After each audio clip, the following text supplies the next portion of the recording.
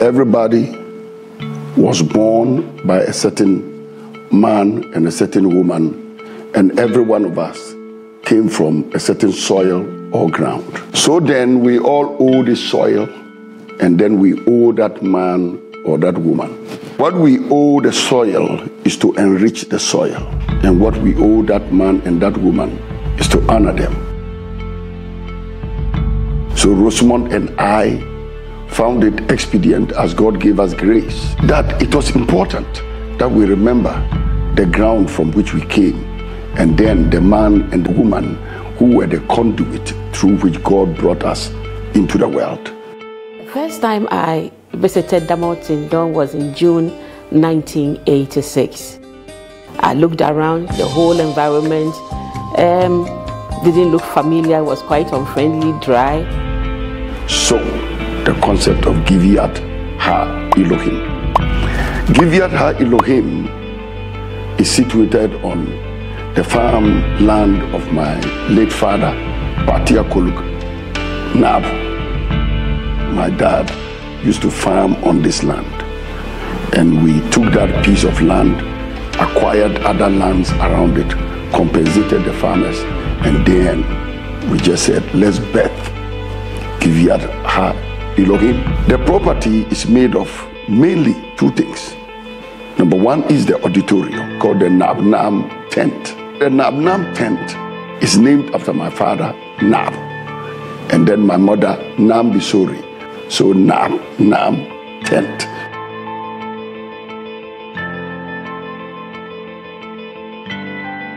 It will serve as an auditorium for the people of Bolgatanga and beyond, where when the people want a place where they can converge, where they can meet, they can all go there and they can meet. And then maybe the district assembly, the regional coordinating office, Ghana Police Service, maybe they want to go there and have a kind of a retreat.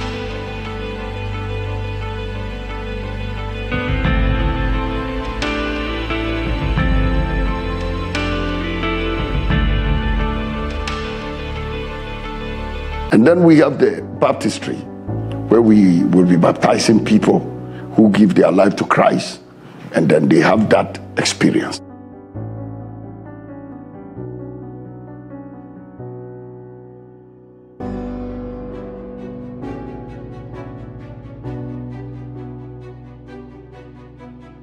And then we have the Beatrice Wells, which are the syndicate rooms for lectures and things like that, named after Mama Rosamond's mother, Beatrice Mensah.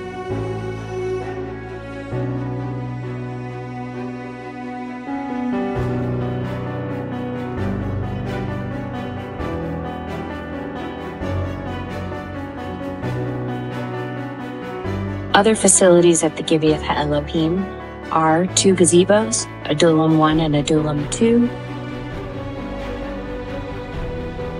a residential facility, Nanas Topos, a miniature farm, Nagpud, and an outdoor event center, a Windor Gardens.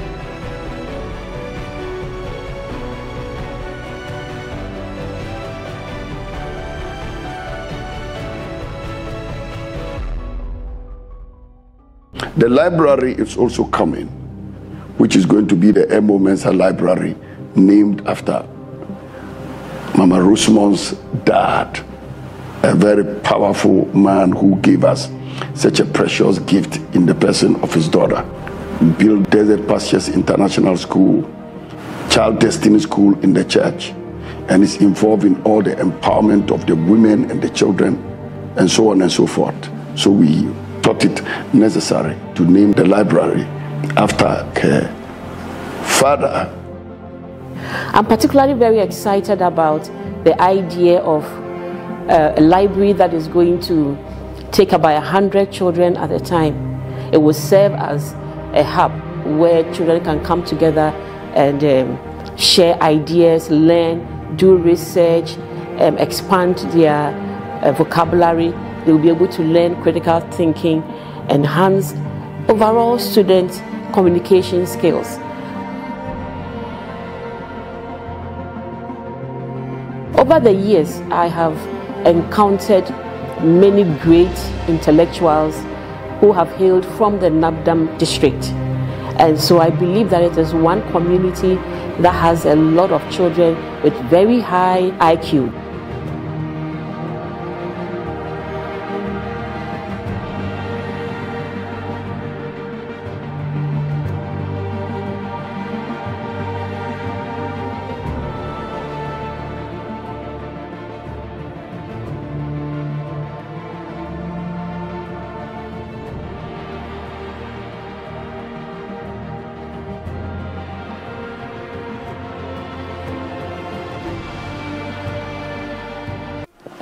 Hill of God in the Hebrew is the Giviat Ha Elohim. The Spirit of God will come upon you when you get to the hill of God, and you'll be turned into another man. So the inspiration behind the whole of the Giviat Ha Elohim is transformation. I speak with lots of mixed feelings because I look back and I see a land that once upon a time there was nothing to show for it.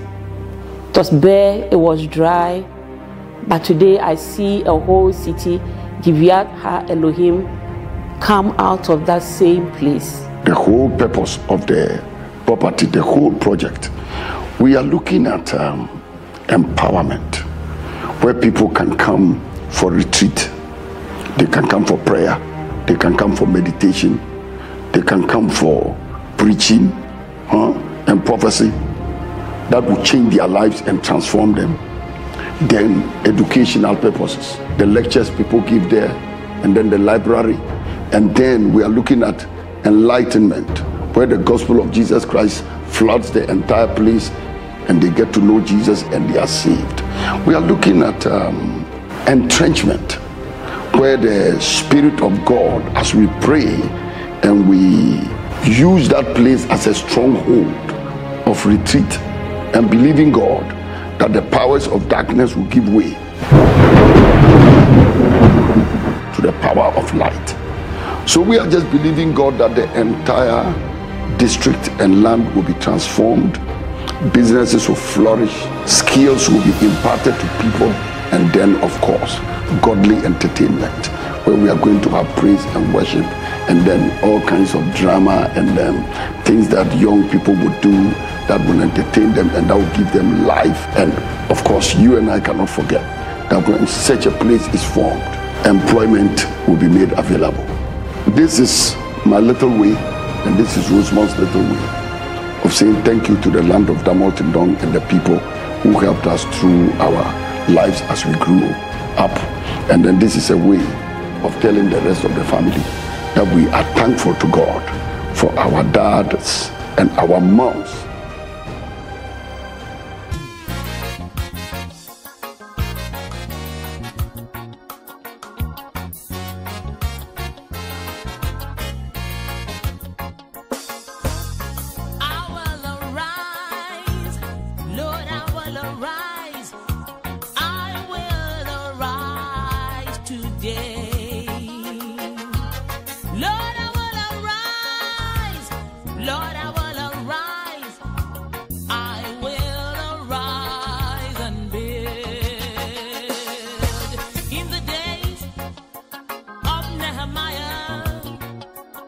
He was a prophet of old. When he heard of the broken walls of Jerusalem,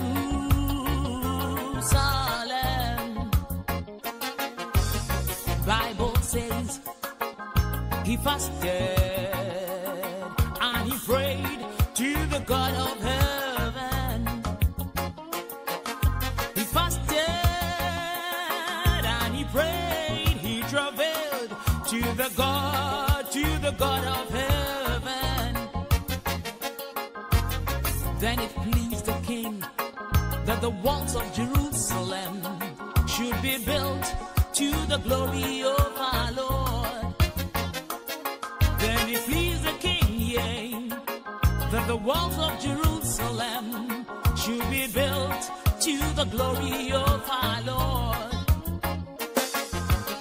Then came Sanballat, then came Tobiah, who just hated the work of the Lord. But brethren, my prayer is none of us here present will be Sanballats in the house of the Lord. But Nehemiah stood up, yea, in the power, in the anointing of the Holy Ghost. Nehemiah stood up, yea, in the power, in the anointing of the Holy Ghost, saying, the God of heaven, he will prosper you and I. So arise, arise, arise, and let us build. The God of heaven, he will prosper you and I. So arise, arise, arise, and let us build. Adishime, Joe, yeah, yeah, Joe, yeah, yeah. Echimanimiri, waso, enanime, Joe.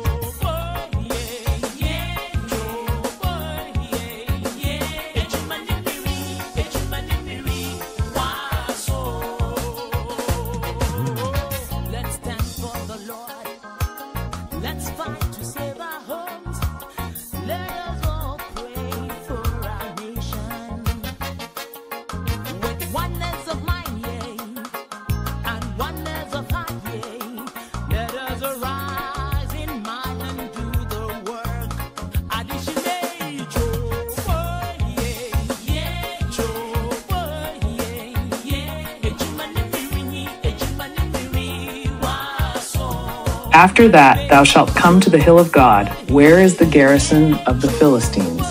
And it shall come to pass, when thou art come thither to the city, that thou shalt meet a company of prophets coming down from the high place with a psaltery, and a tabret, and a pipe, and a harp before them. And they shall prophesy, and the Spirit of the Lord will come upon thee, and thou shalt prophesy with them, and shalt be turned into another man.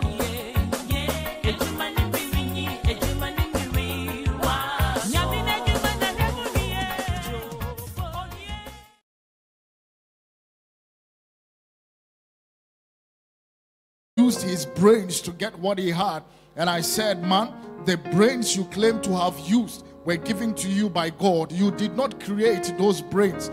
So if you use those brains to get whatever you have, it is the giver of the brains who should be glorified. Go ahead, somebody, thank him in the name of Jesus.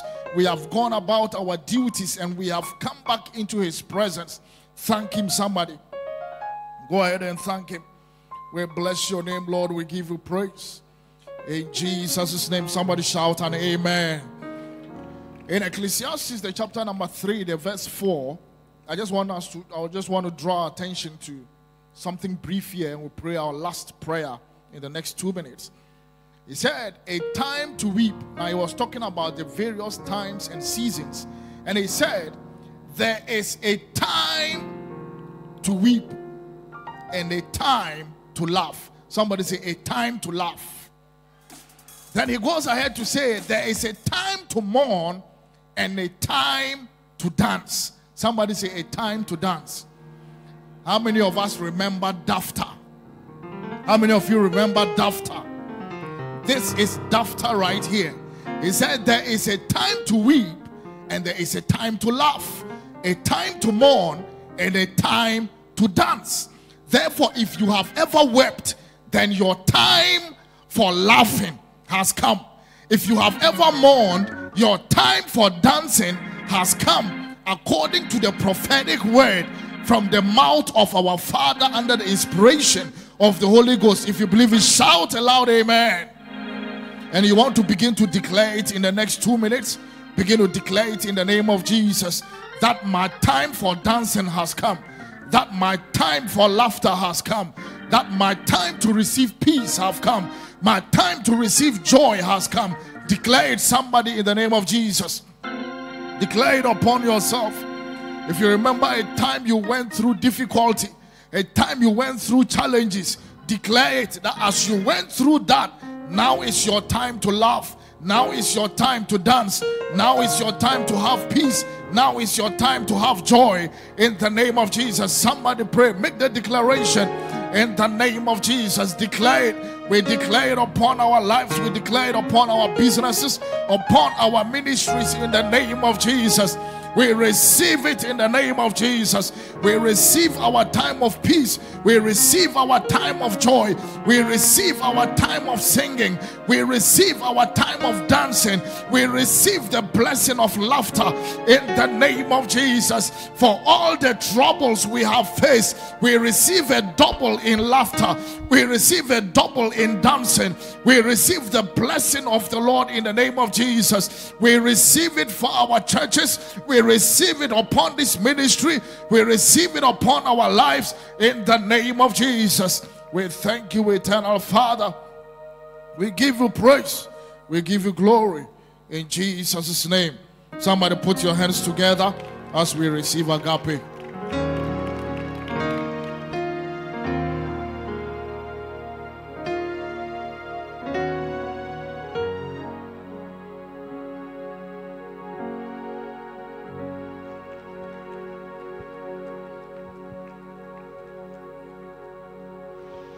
Hallelujah, somebody. We are still in the mood of thanksgiving. Amen. We just want to thank God for the marathon of Bethesda week that we had. The Lord has been good. He showed himself. He gave us miracles. He taught us his word. And tonight we are here to say thank you for all the great things you did for us. We are here to say thank you.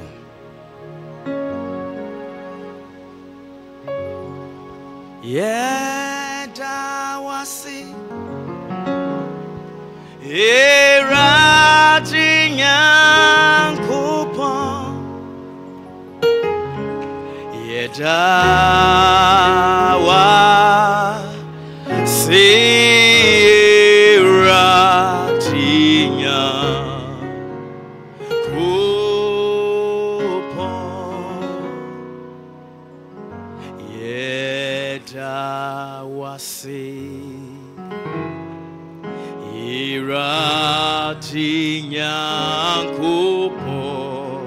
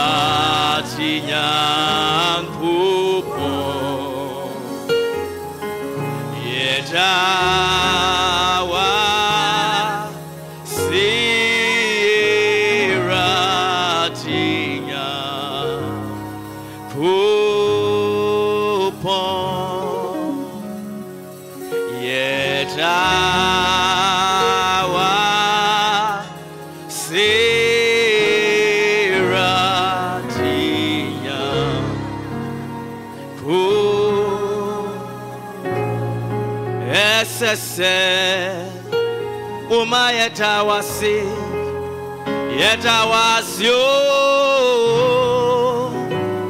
Yetawasi, Dawasi, Dawasi, Dawasi, Dawasi,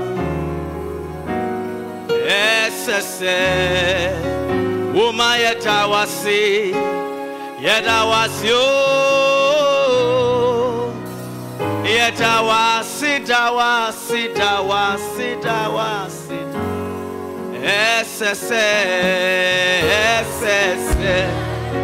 Umayetawasi, yetawasio, yetawasi, tawasi, tawasi,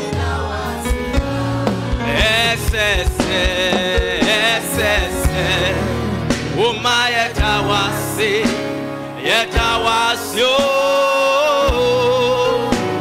yetawasi, tawasi, tawasi.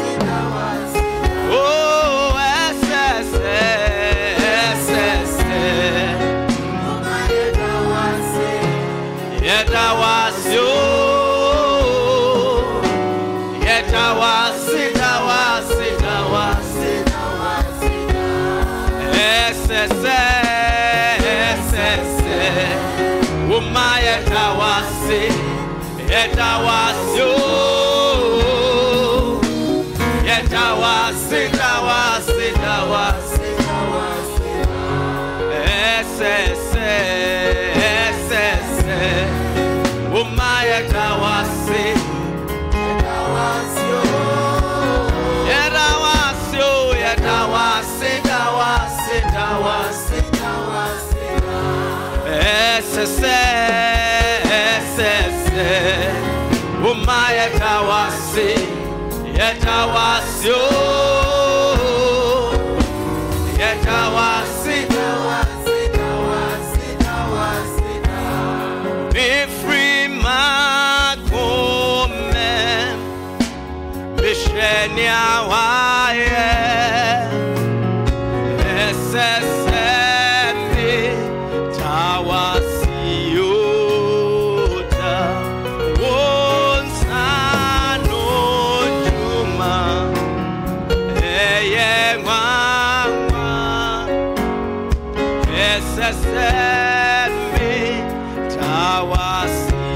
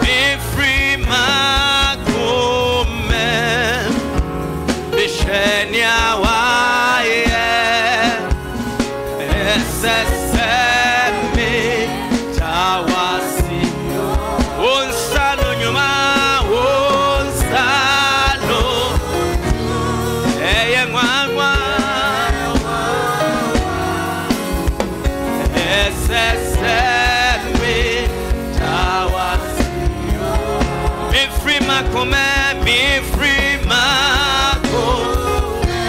Meshania waye, necessary tawasi. Wonsano, wonsano, juma, yeyema, necessary tawasi.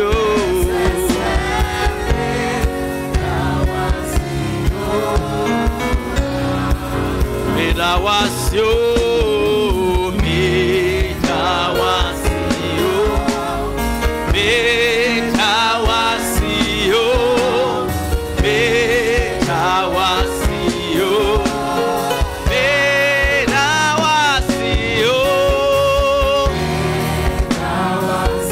midawasio, midawasio, midawasio.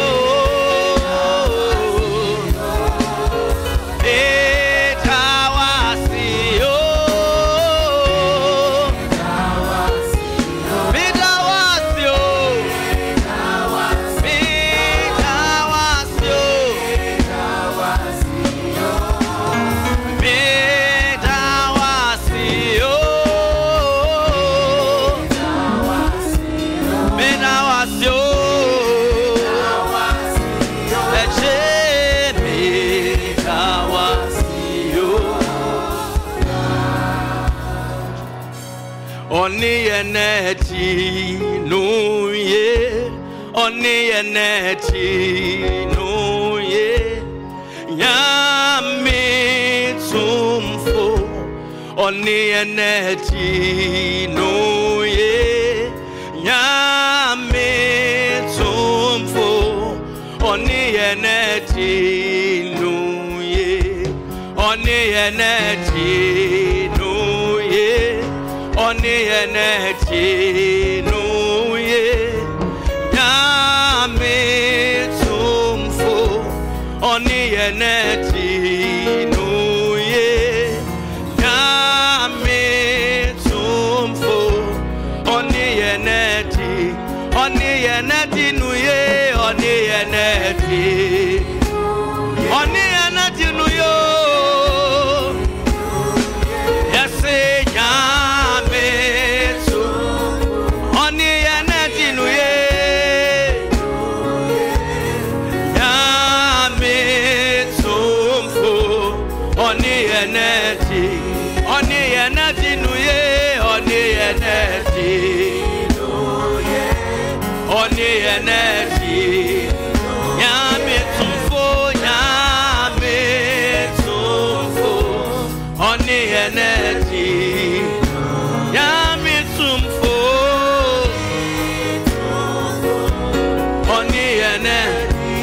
Oni eneti nuye, oni eneti nuye, oni eneti, yami tumfo. Oni eneti, yami tumfo, yami tumfo. Oni eneti nuye. Oni eneti nuyo, yami tumfo.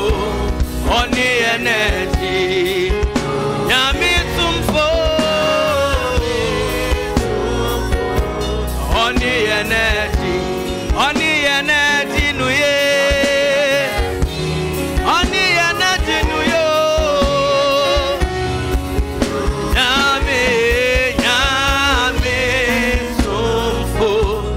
Oni eneti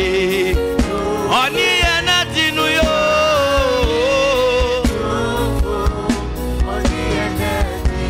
Yami tumfo, yami tumfo. Oni eneti nuye, yami tumfo. Oni eneti, yami tumfo, yami tumfo. Oni eneti, yami tumfo, yami tumfo. Oni eneti, yami tumfo, yami tumfo.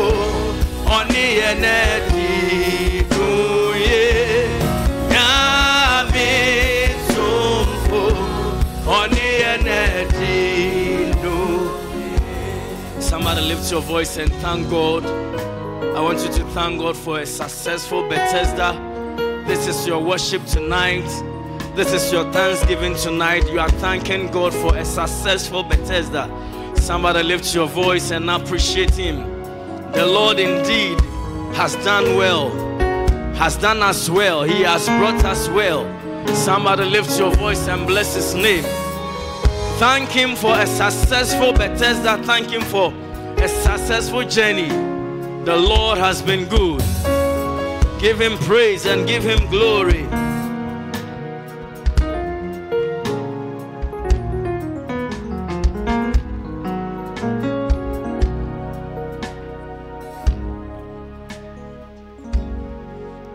Father, we want to thank You for tonight. We give You the praise and the glory and honor.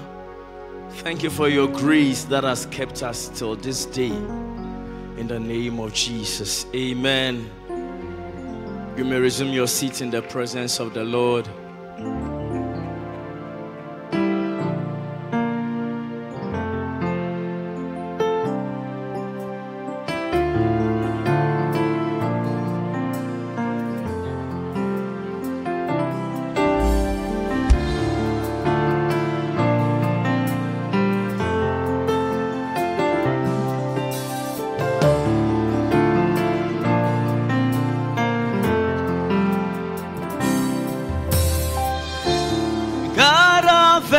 vengeance has won my battle for me. God of miracle has won my battle for me. God of vengeance has won my battle for me. God of miracle has won my battle for me. I'm a winner man, I'm a winner man. He has won my battle for me. I'm a winner man, I'm a winner man. He has won my battle for me. God of vengeance, God of vengeance has won my battle for me. God of miracle, God of miracle, He has won my battle for me. God of vengeance, God of vengeance has won my battle for me. God of miracle, God of miracle, He has won my battle for me. I'm a winner man, I'm a winner man, I'm a winner man. I'm a winner man, I'm a winner man, I'm a winner man. God of vengeance, God of vengeance has won my battle for me. God of miracle, God of miracle has won my battle for me. God of vengeance, God of vengeance has won my battle for me. God of miracle, God of miracle has won my battle. I'm a winner man, I'm a winner, I'm a winner man, I'm a winner man. I'm a winner man, I'm a winner man, I'm a winner man. I'm a winner man, I'm a winner man, I'm a winner man. I'm a winner man, I'm a winner man, I'm a winner man. Say God of vengeance, God of vengeance has won my battle for me. God of miracle, God of miracle has won my battle for me. God of vengeance has won my battle for me. God of miracle, God of miracle has won my battle for me. I'm a winner man, I'm a winner man, I'm a winner man. I'm a winner man, I'm a winner man, I'm a winner man. I'm a winner, I'm a winner, I'm a winner man, I'm a winner man. He has won my battle for me. I'm a winner man, I'm a winner man, I'm a winner man. He entered hell, he took the keys, he gave me, oh, I'm free indeed. He entered hell, he took the keys, he gave me, oh, I'm free indeed. He entered hell, he took the keys, he gave me, oh, I'm free indeed. He entered hell, he took the keys, he gave me, oh, he entered hell, he took the keys, he gave me, oh, he entered hell, he took the keys, he gave me, oh, hey, he entered hell, he entered hell, he took the keys, he gave me, oh, he entered hell, he took the keys, he gave me, oh, say God of vengeance, God of vengeance has won my battle for me. God of miracle, God of miracle has won my battle for me. God of vengeance has won my battle for me. God of miracle, God of miracle has won my battle. I'm a winner, I'm a winner, I'm a winner man, I'm a winner man. He has won my battle for me. I'm a winner man, I'm a winner man, I'm a winner man. I'm a winner man, I'm a winner man, I'm a winner man. I'm a winner man, I'm a winner man, I'm a winner man. He entered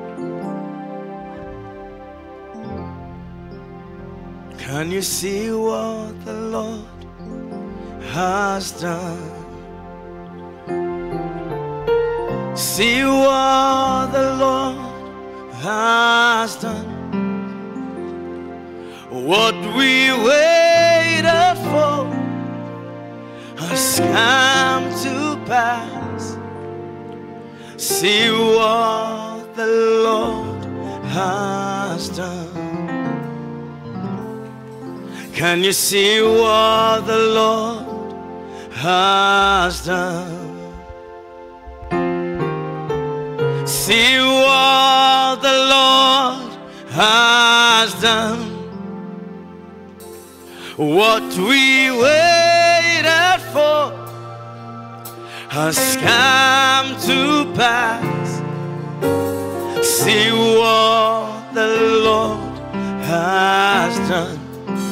Can you see what the Lord has done? See what the Lord has done. See what the Lord has done. What the Lord has done. What we waited for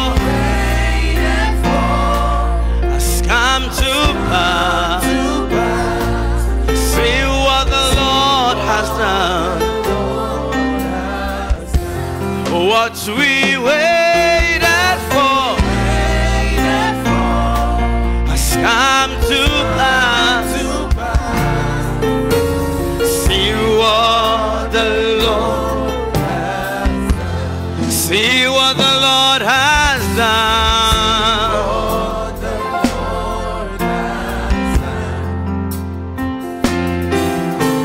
See what the Lord, what we waited for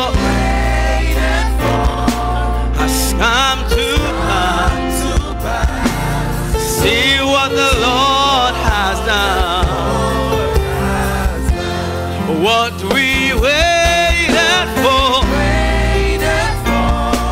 has come to pass. See what the Lord has done. My eyes have seen, my ears have heard. I have seen what the Lord has done. The miracle I've been waiting for, He has brought it to pass. See what the Lord has done. My eyes have seen, my ears have heard. I have seen what the Lord has done. The miracle I've been waiting for, He has brought it to pass. See what the Lord has done. See what the Lord has done. See what the Lord has done. What we waited for has come to pass. See what the Lord has done. What we waited for has come to pass. See what the Lord, see what the Lord has done. Can you see what the Lord has done? What we waited for has come to pass. See what the Lord has. What we waited for has come to pass. See what the Lord. How can I describe a God that indescribable? How can I explain a love that's unexplainable? I'm at loss for words. Ooh, my heart sings so. Ooh,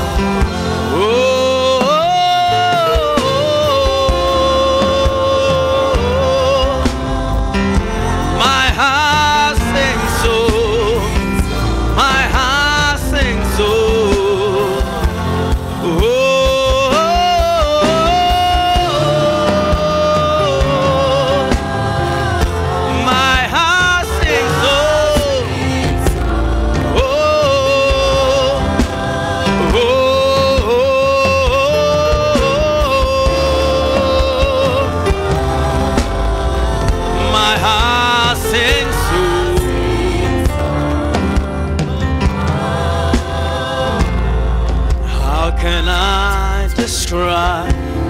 How can I describe a God that is indescribable? How can I explain?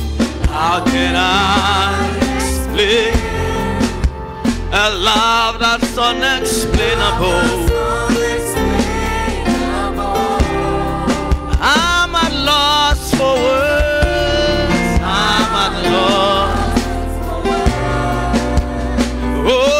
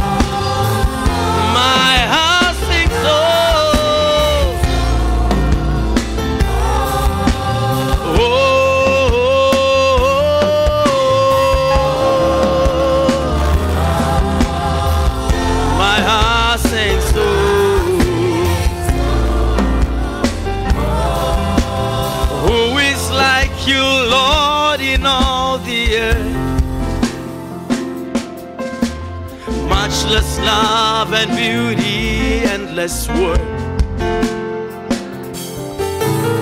Nothing in this world will satisfy. Jesus, you're the cup that won't run dry. Who is like you, Lord, in all the earth? Matchless love and beauty, endless work. Nothing in this world can satisfy. But Jesus, you're the cup that won't run dry. Your presence is heaven to me.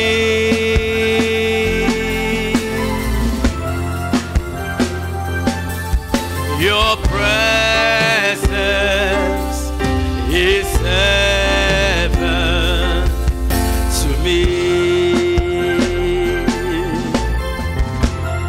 Treasure of my heart, treasure of my heart and of my soul. In my weakness you are merciful.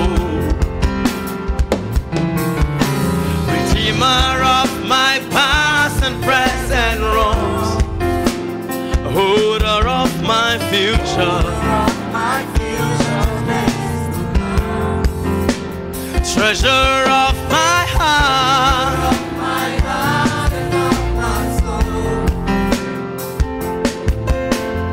in my weakness you are merciful. Redeemer of my past and present wrongs, holder of my future days to come. Your presence is heaven to me, to me.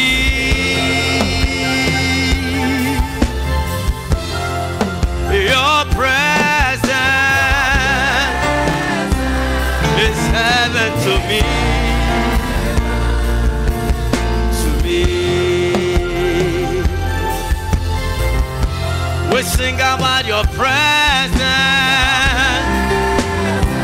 is heaven to me, to me.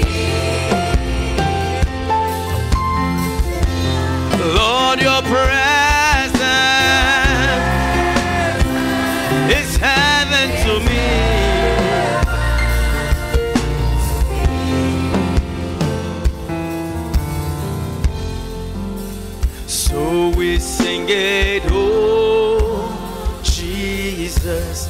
Oh, Jesus. Your presence is heaven.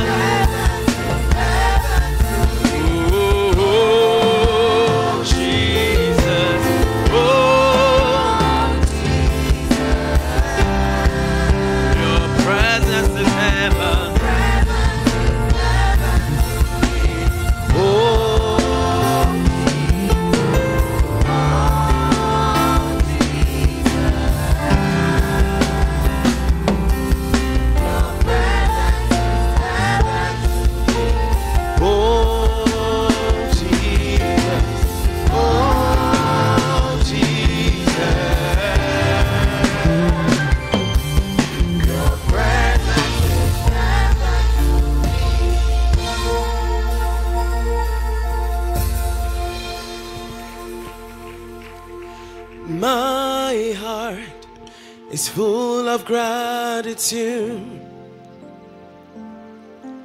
to you and no one else but you. Lord, I'm here only by your grace. Thank you, Jesus, for not giving up on me. My heart is full of gratitude to you and no one else but you. Lord, I'm here only by your grace. Thank you, Jesus, for not giving up on me.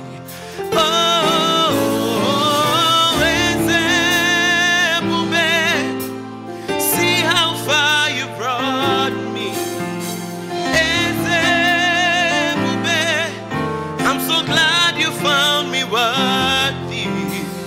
I can see, I can tell, and I know it's your grace all my days. I will sing your praise. My heart singing, my heart is full of gratitude to you and no one else but you. Lord, I'm here only by your grace.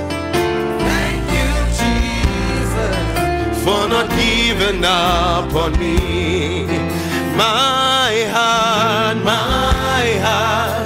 is full of gratitude to you, and no one else but you.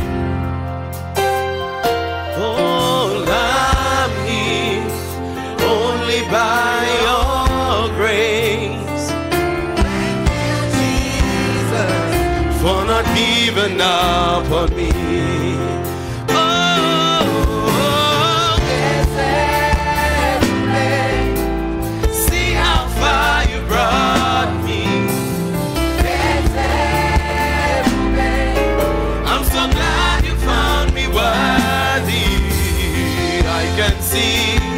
I can tell, and I know it's your grace all my days. I will sing your praise.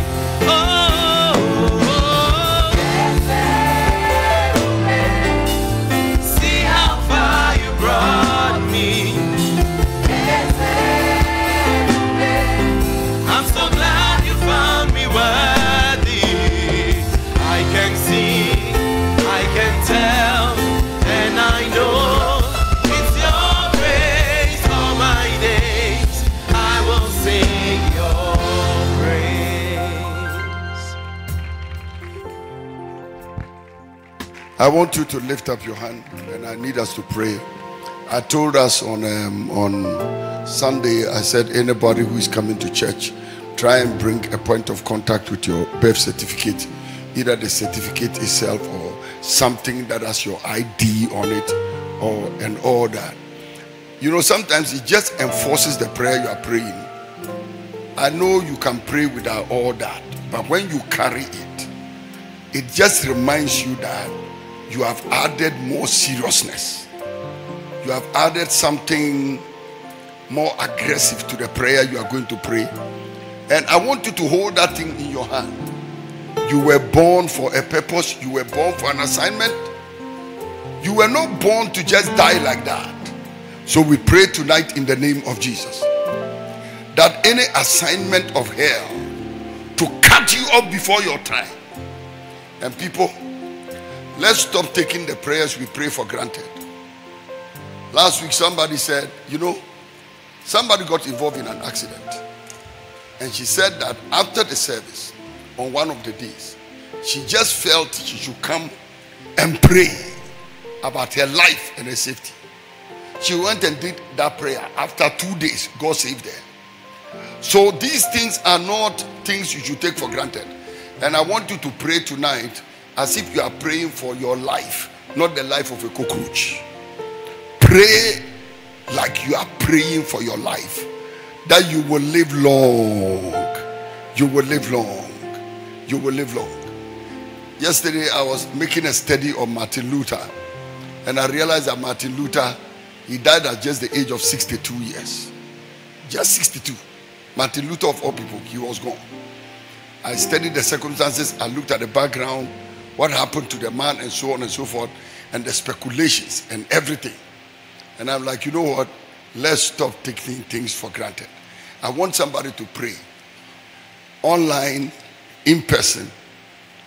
God can save you. God can deliver you. I need somebody to lift up your voice. And whilst we are praying, I want somebody to invite another person to join us online. And those of you that are on Facebook and other things, just share the link with somebody and invite someone to join us. Shall we pray, everybody? Just pray. And the song I want us to pray is the song Our God of Vengeance. Okay, somebody pray. Lift up your voice and pray.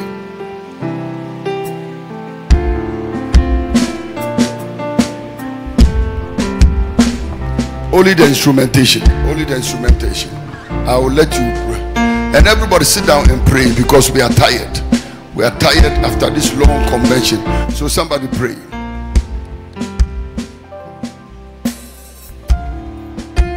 Somebody pray.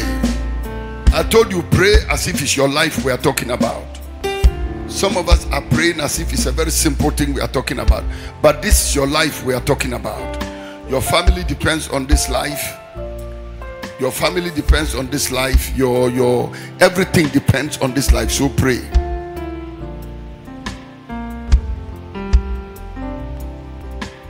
You depend on this life. God's kingdom depends on this life. The ministry depends on this life. So somebody pray. If you are cut off, everything you are doing stops.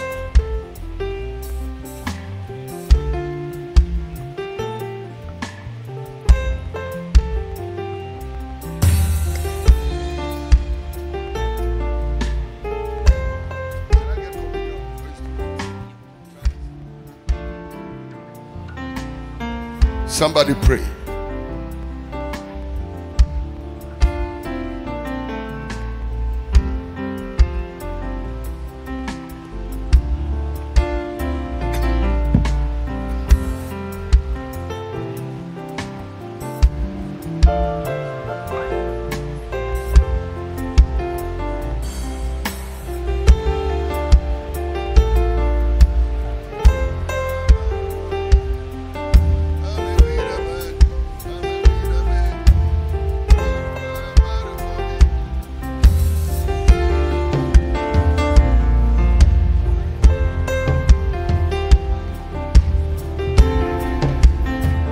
Pray for your life. Plead the blood over your life at this stage. Everybody say, I plead the blood of Jesus over my life. I'm an overcomer. I plead the blood of Jesus over my life.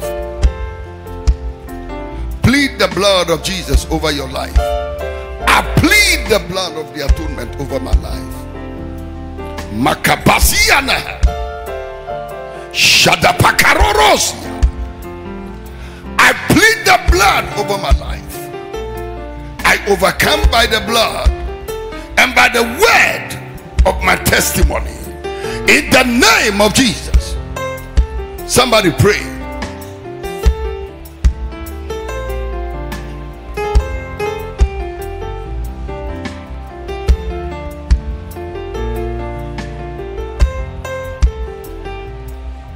Pray.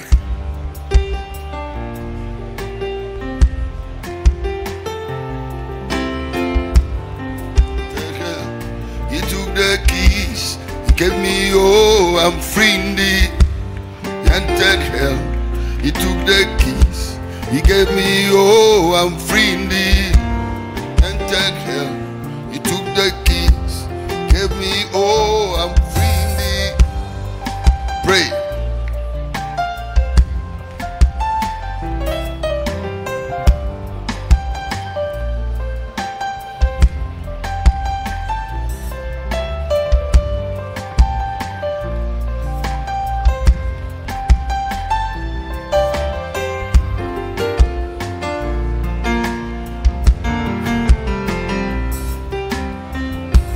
Now listen to me. Look at me whilst we are praying.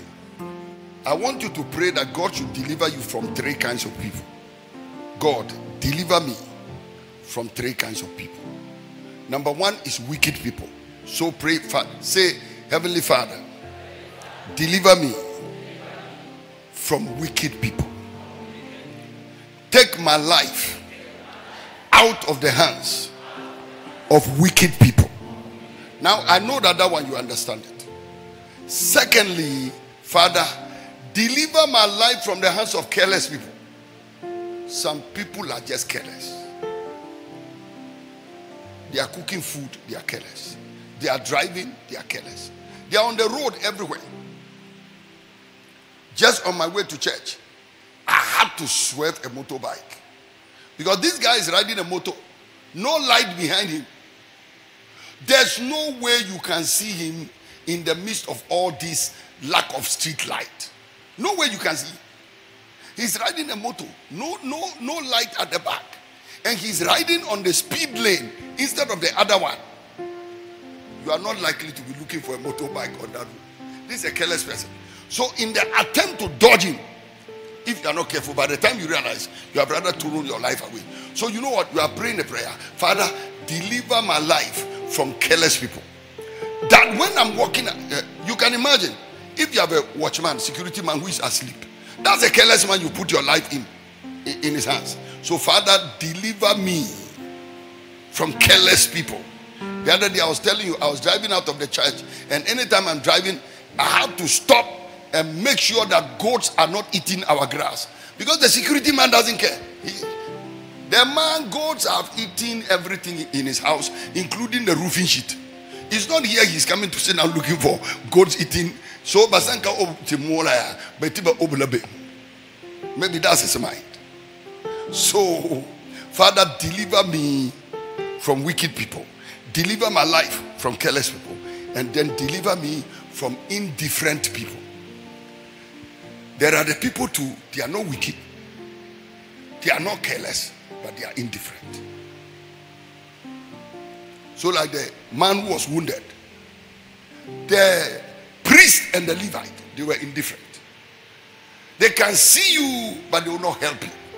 So somebody pray, Father, deliver me. Deliver my life from wicked people, indifferent people. Deliver me from careless people. Somebody pray. Deliver my life. I can't hear you. Please, it's your life we are talking about. Deliver me from a carelessness, a careless doctor, a wicked pastor, wicked fetish priest, wicked diviner, wicked enchanter. Deliver my life from any wicked person. Somebody lift up. Maybe it's your ID card, maybe it's your phone, something that contains your date of birth, and pray.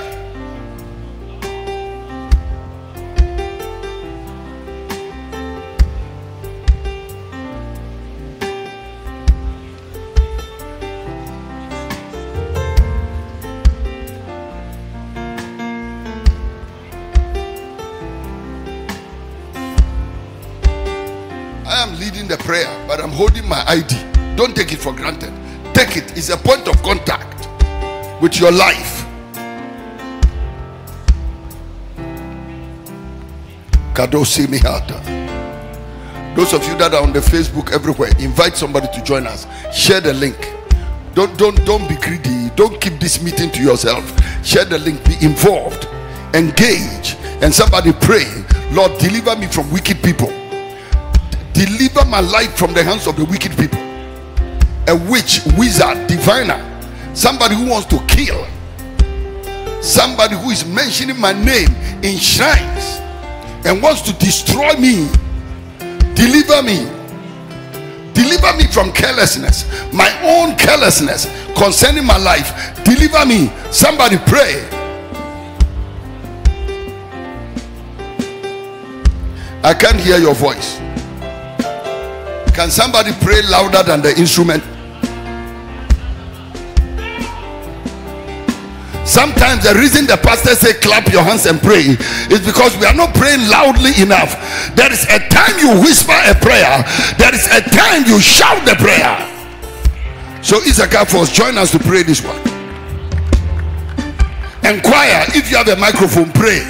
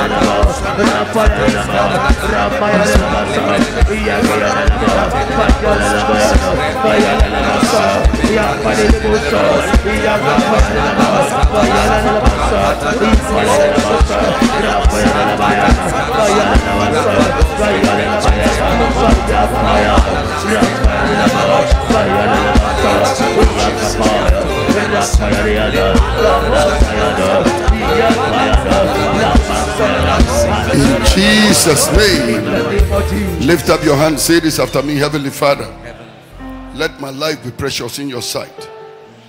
I pray in the name of Jesus that you will hide my life in the hollow of your hand. Preserve me in the name of Jesus. Amen. Clap your hands and praise Jesus.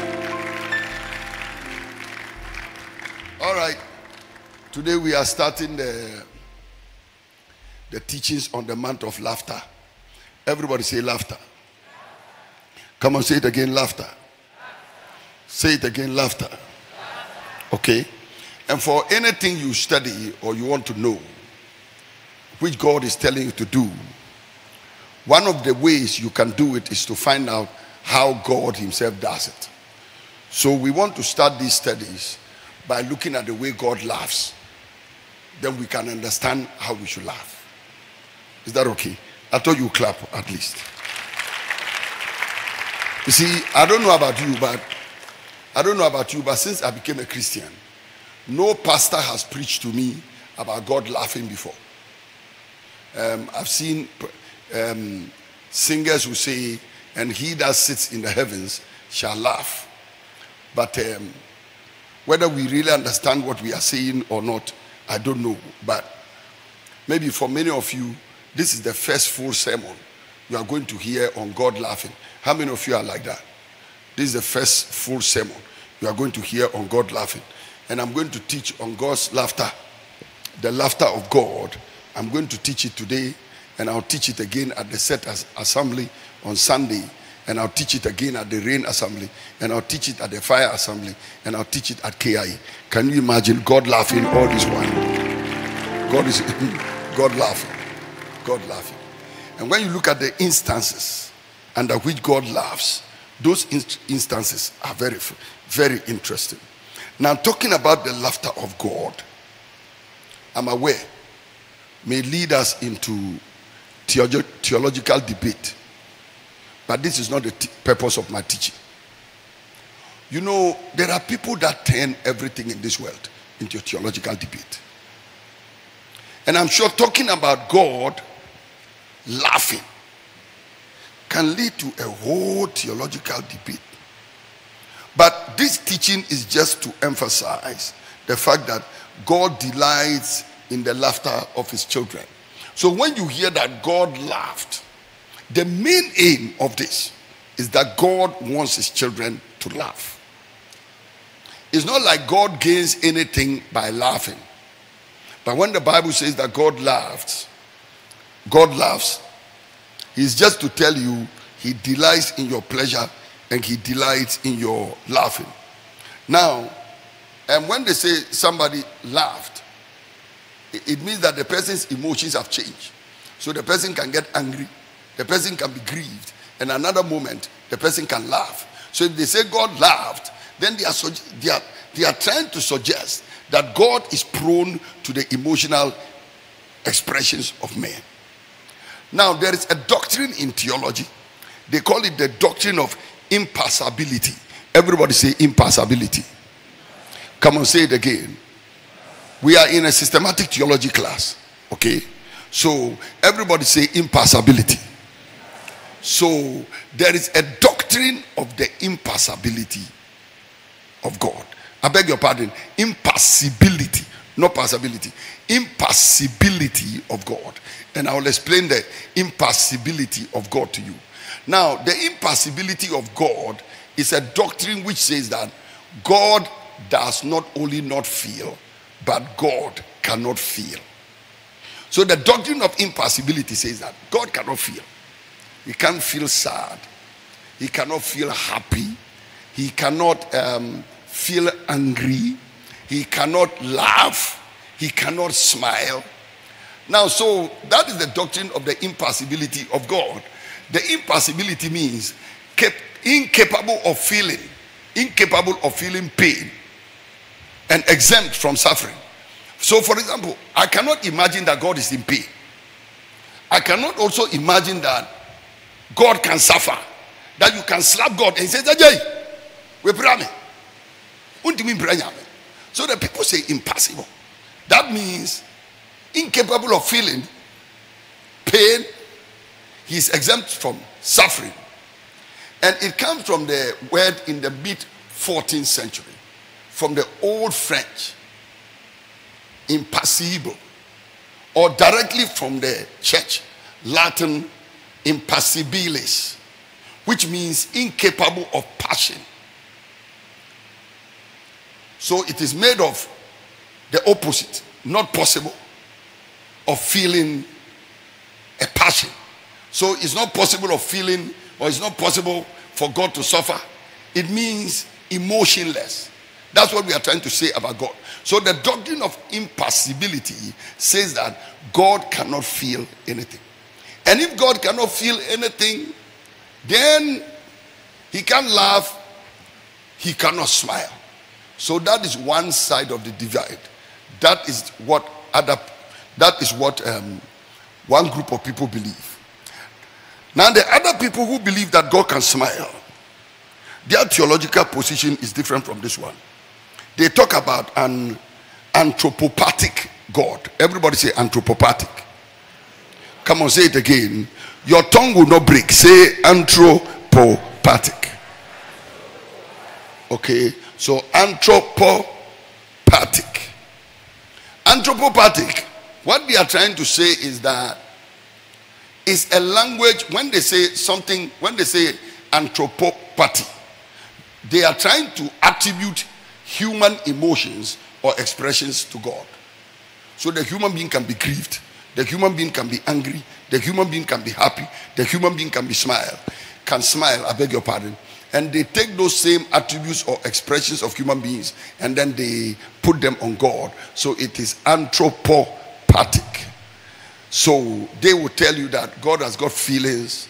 He is a being. So they take the feelings of a being and then they put it on God. Now, how do we marry these two? The anthropopathic God or the impassible God? I believe you have to find a line somewhere, because you will see clearly in the scriptures that God can demonstrate anger. You will see clearly he demonstrates grief. So the Bible said, and he grieved the Lord. At one point he said, and it repented God that he made man. I remember the day I was talking about, look, I got so frustrated about church that I was even thinking I won't pastor again.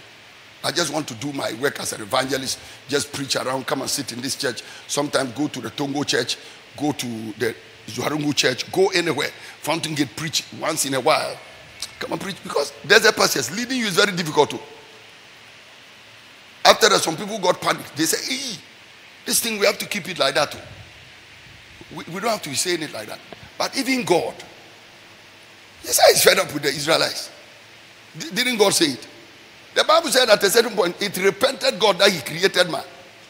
And I'm not the first person to be doing something, and when you are leading people and they are too difficult, you want to get, because for how long can I do what I'm doing? Last month, I preached every meeting in the church.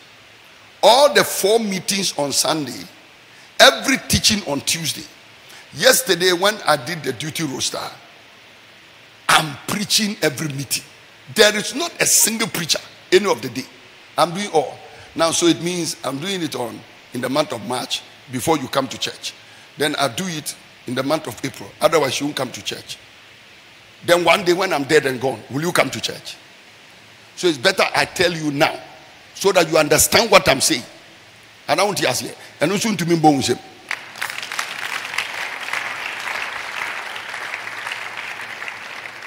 you know,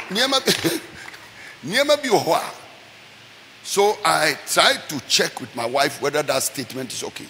And mommy confirmed it's all right. She confirmed it's all right because she herself, bread. Because Anopa say, she had to wake me up. She woke me up from sleep. Dad, get up, it's time. Then I got up and carried this body, which was preaching last week. And that's because if I delivered this Tuesday to the pastors, you won't come. At a certain point, they even said, I've left the Tuesday meetings to the children, the young pastors, the couples pastors who are men. They call them children. Pastor Chris Isaka has got children. They call him children. Pastor John Walker with his beard, they call him children. Who again do they call children? Jackson. And then who again? Pastor Aaron. These are not children, these are men. But the time must come where desert pastures were so matured that even if they put a child destiny school child here on Tuesday to preach, all of us will be here. All of us will be here, because we are not coming here because of a man. We are not coming here because of a woman. We are coming here because of God. You understand what I'm talking about? So the Bible reveals that God repents, he feels grief, he gets angry. Now, so it is logical to conclude that God can rejoice and God can laugh. But the balance is that he doesn't need to rejoice, he doesn't need to laugh, he doesn't need to feel pain, he doesn't need to be grieved, but it is for our sake. So for me in particular, it encourages me when I realize that even God himself was regretting for creating the people of Israel and calling them into the wilderness. So that when I'm also regretting for pastoring you, I will not feel bad. And I can tell you, I can feel good because God himself was frustrated. So when you also read that Jesus came in the flesh, and then was sorrowful. My God, why has thou forsaken me? And then Jesus wept. When you are crying and you remember Jesus wept, then you too, you increase your acceleration in the crying. When they say, well, I say, I maybe Jesus man, I'm going to kill me. Even Jesus, Bible about Jesus that kill me. Doesn't the Bible say that even Jesus wept? So you know, it encourages you to the point that even when you are crying, you don't feel miserable and think you are going to commit suicide and say you are going to commit suicide. So God is anthropopathic. That means he can assume the feelings of a human being, and he does that just to encourage us, okay, and to also make us understand that to make us understand his ways. But you see, I'm also aware of the people that hold the doctrine of the impassibility, and I'm giving you this so that you know that although I'm talking about the anthropopathic God, I understand that there is the other side, which is the impassibility of God theory, okay? But I wouldn't go and fight somebody because the person is saying impassible God, and then I will not also go and start championing with somebody because the person holds a view of the anthropopathic or the anthropopathy of God. But he does all these things for our sake. For example,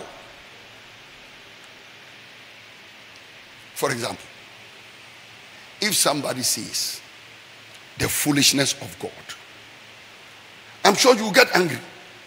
How can somebody be talking about foolishness and attribute it to God? I remember the first time I heard an American preach a sermon, the foolishness of God. I said, this man has blasphemed. How can you attribute foolishness to God? But you will have to read the context and understand exactly what God is saying when he talks about the foolishness of God. 1 Corinthians chapter 1, verse 24 to 30. 1 Corinthians chapter 1, verse 24 to 30.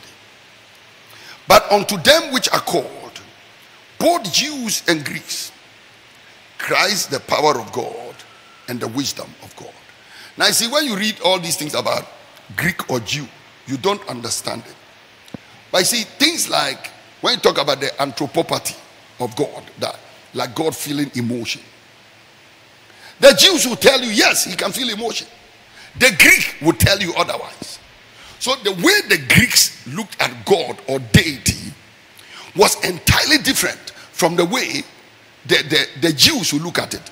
That is why Paul will tell you that there's neither Greek nor Jew, because of that divergent ways in which they look at things.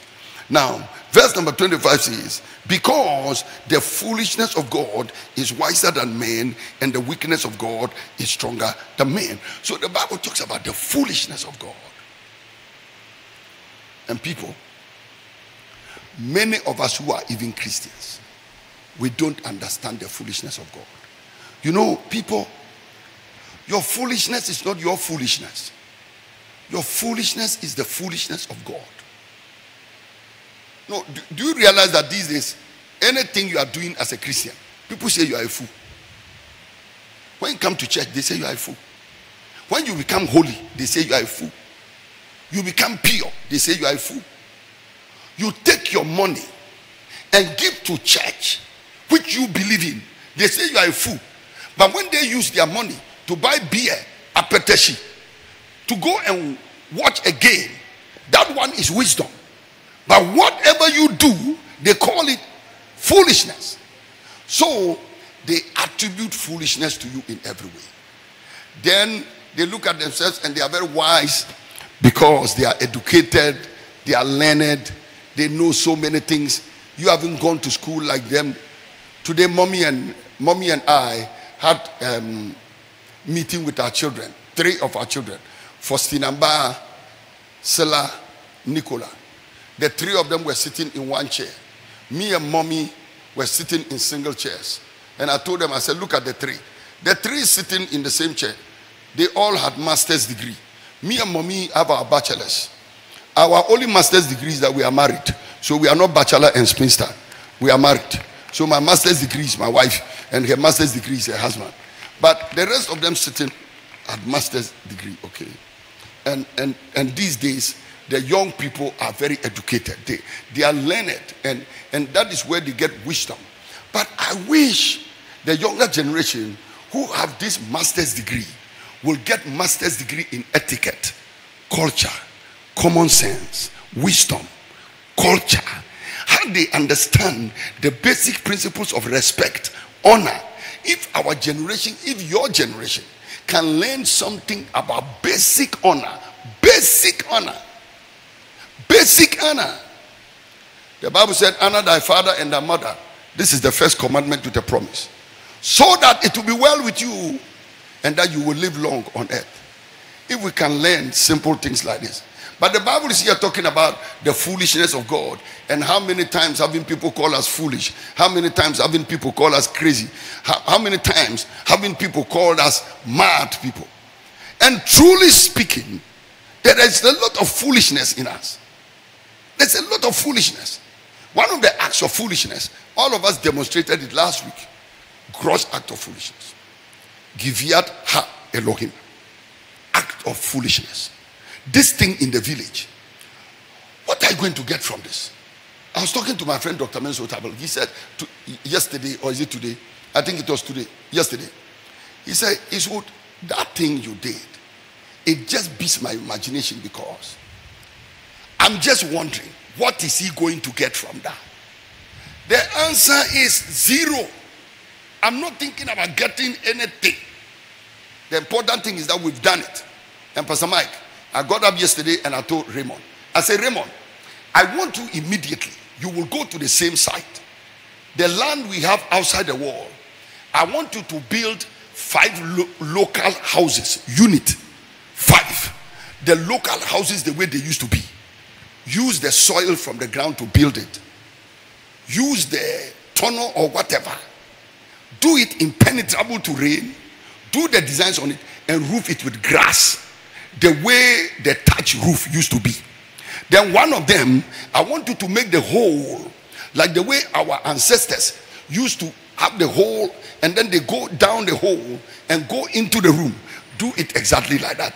And the windows, I would like you to do the round windows that used to be there, so that one day, because one day this Damoltin Dong is going to change so much that when you are describing a hut, nobody can understand what you are saying. Unless you Google and show them a picture, they will not understand. But I want a situation where the whole thing will be done and then people can go there. So one of them will just be a sample to show people. But the other ones 4 will be done in such a way that people can sleep in them. The only thing is that we won't put an air condition in it, because those rooms there was no air condition. Maybe we'll put a small fan in it or something or whatever. But they are going to do something like that. Of course, what they will do will be more glorious than what you are showing me. I'm sure somebody said, are we now going backwards or what? But you know, ladies and gentlemen, for you to be thinking all this about a village, it's foolishness. And that is why the unbelievers get confused. They must have a motive behind what they are doing. People, me and mommy are the one doing it. There's no motive. The only motive is foolishness. Foolishness.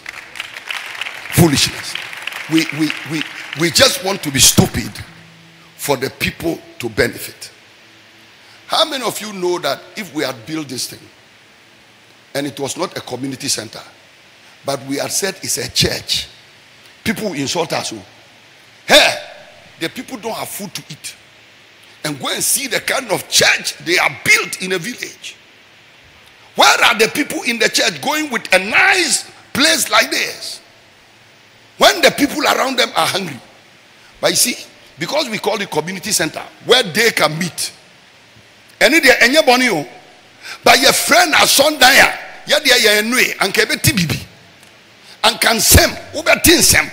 See, I deal with and get church and Gajis Johnny. And I want to ask you, and I didn't know him. And Pastor Mike, the people have cheated us all through the years. Anything we do for ourselves is evil. When we do it for unbelievers, And for the community, they clap for us. So you see this church, we can use the offering and take care of other people's children. Health Foundation, they will clap for us. But if you go and take a penny to look after Pastor Mike's child, or my child, or Pastor Solo's child, oh, omu dia sorry sika no omu di hwa omoma. Enti yen dia ye ma no omu ye noe. Unse mo sisi ye pa. Enti na onyame onhira mo no. Because mo akoma no enya akoma papa. Enya akoma papa. Mo mpe ye you see, you labor, but they don't wish you well. The unbelievers don't wish you well. The people sitting in the church don't wish you well. Am I teaching well? Am I teaching well? Now, people. So the Bible talks about the foolishness of God. And the foolishness of God has to do with some people have committed their sin.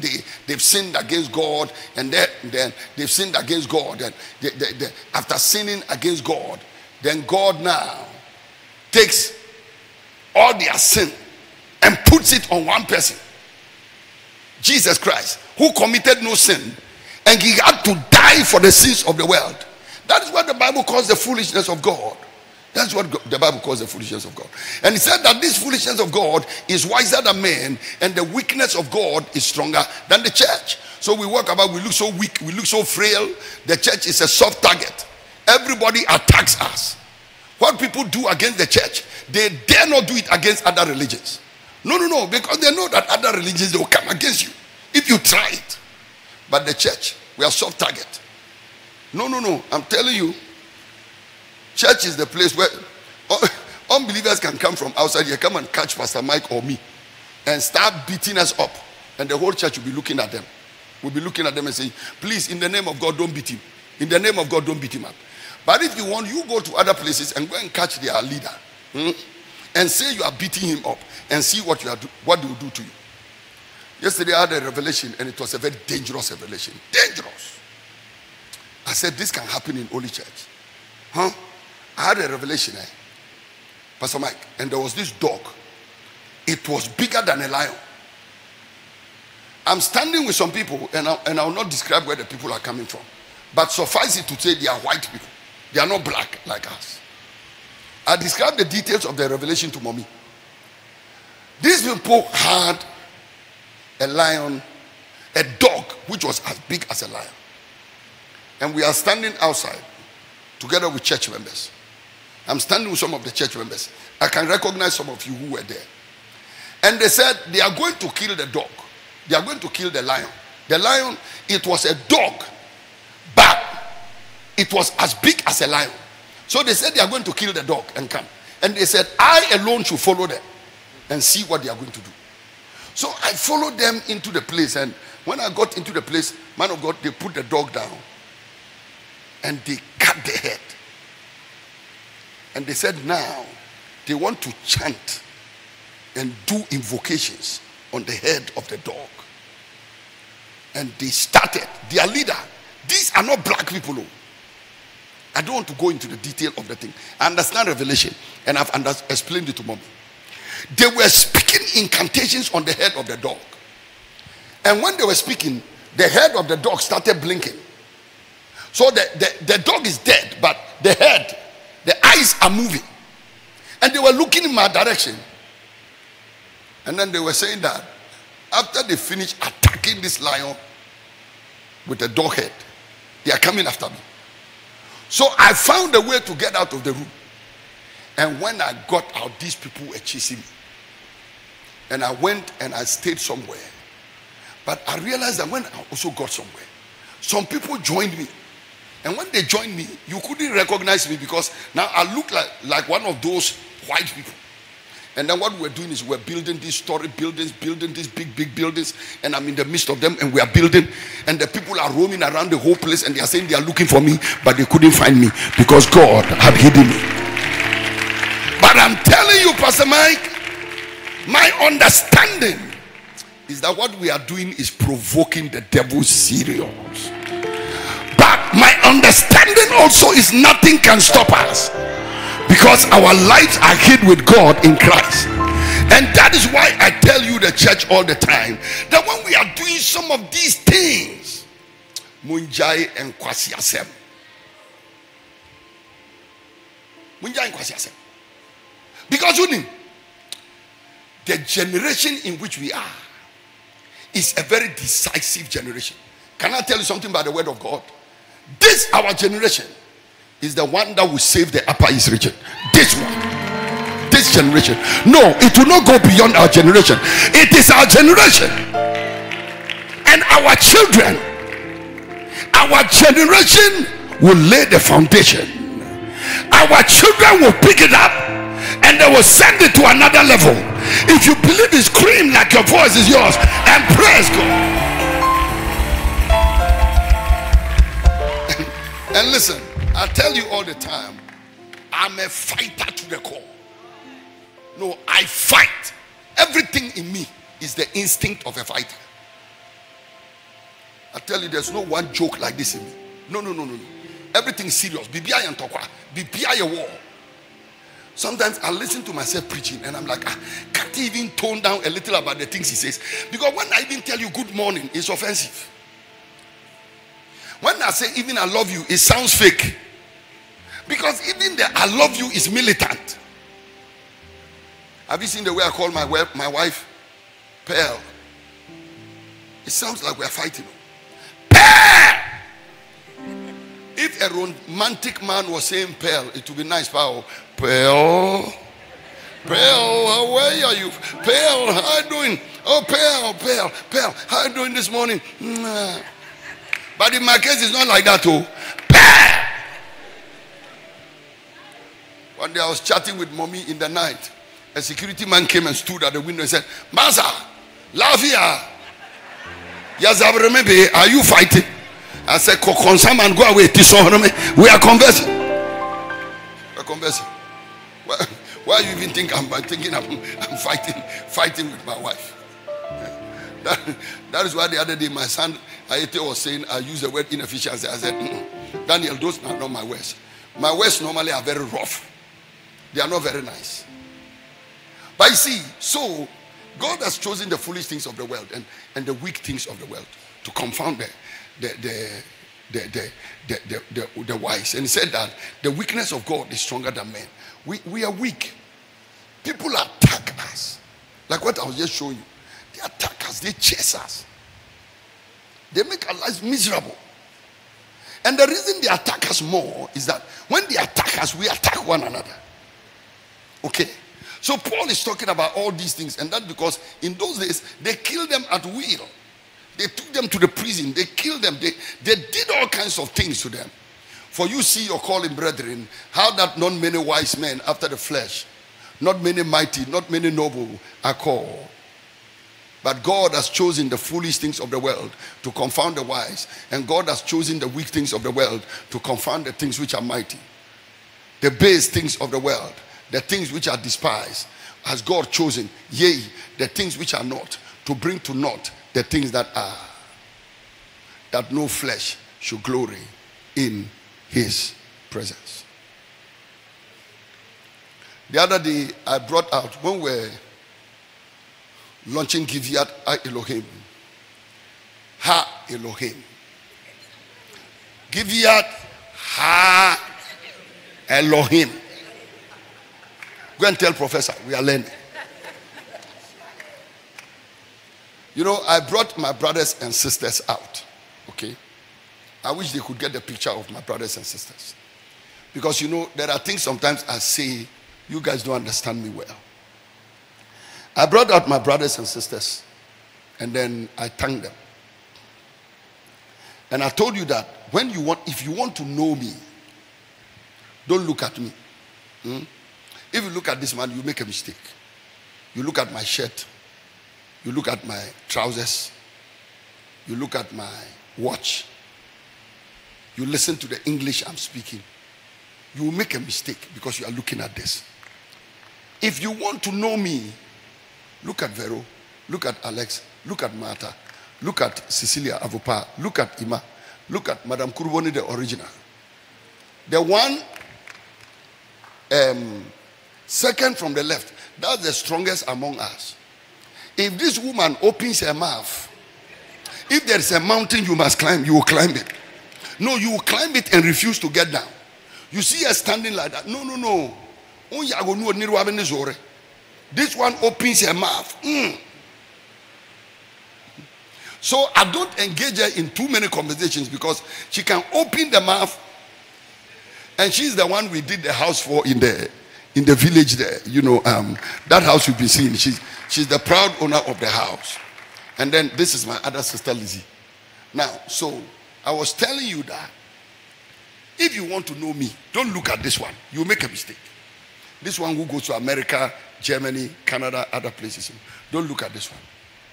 Look at these people. And then your understanding will be that God called this man out of this simple family. God called this man out of this simple family.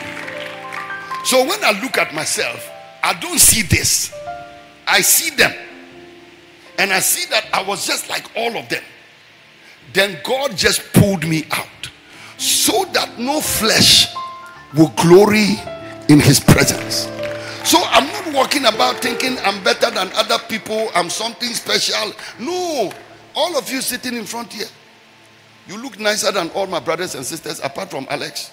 Alex is like the rest of you, but you look nicer than all the rest of them. And of course Martha, Verotu is looking nice with a pretentious hair raised like that. Hey, Martha to the hair is there. But people, this is me.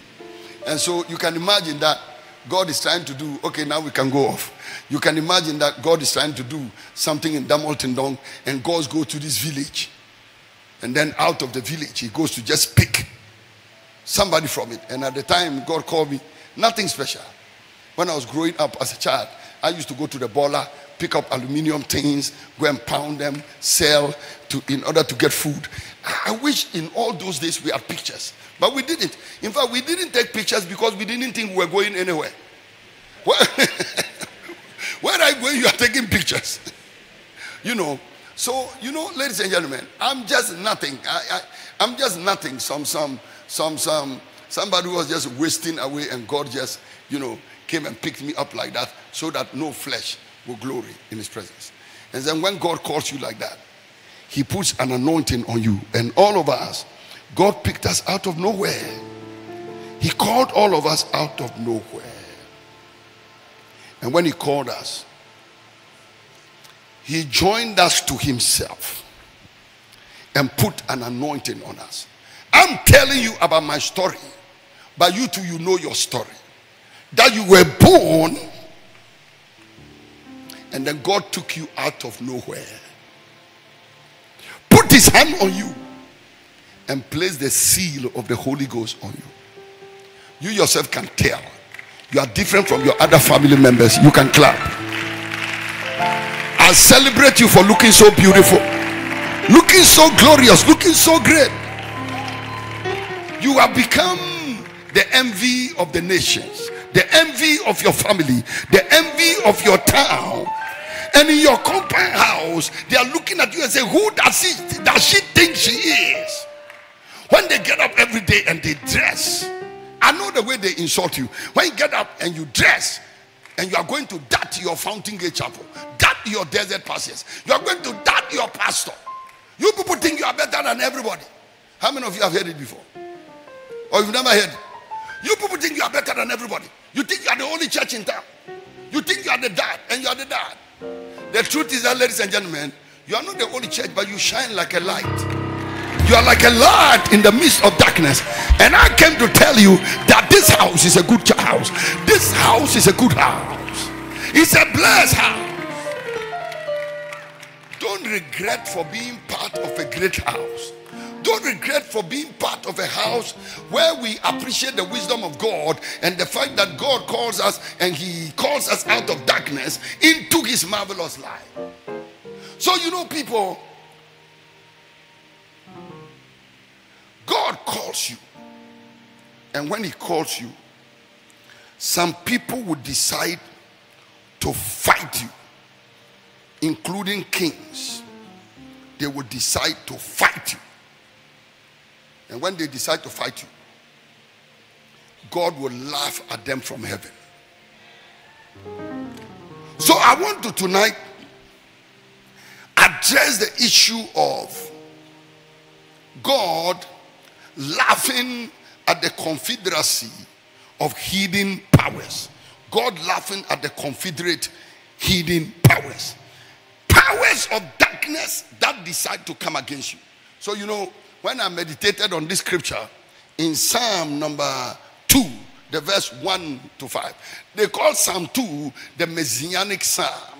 And that is because the whole thing talks about the Messiah, the anointed one.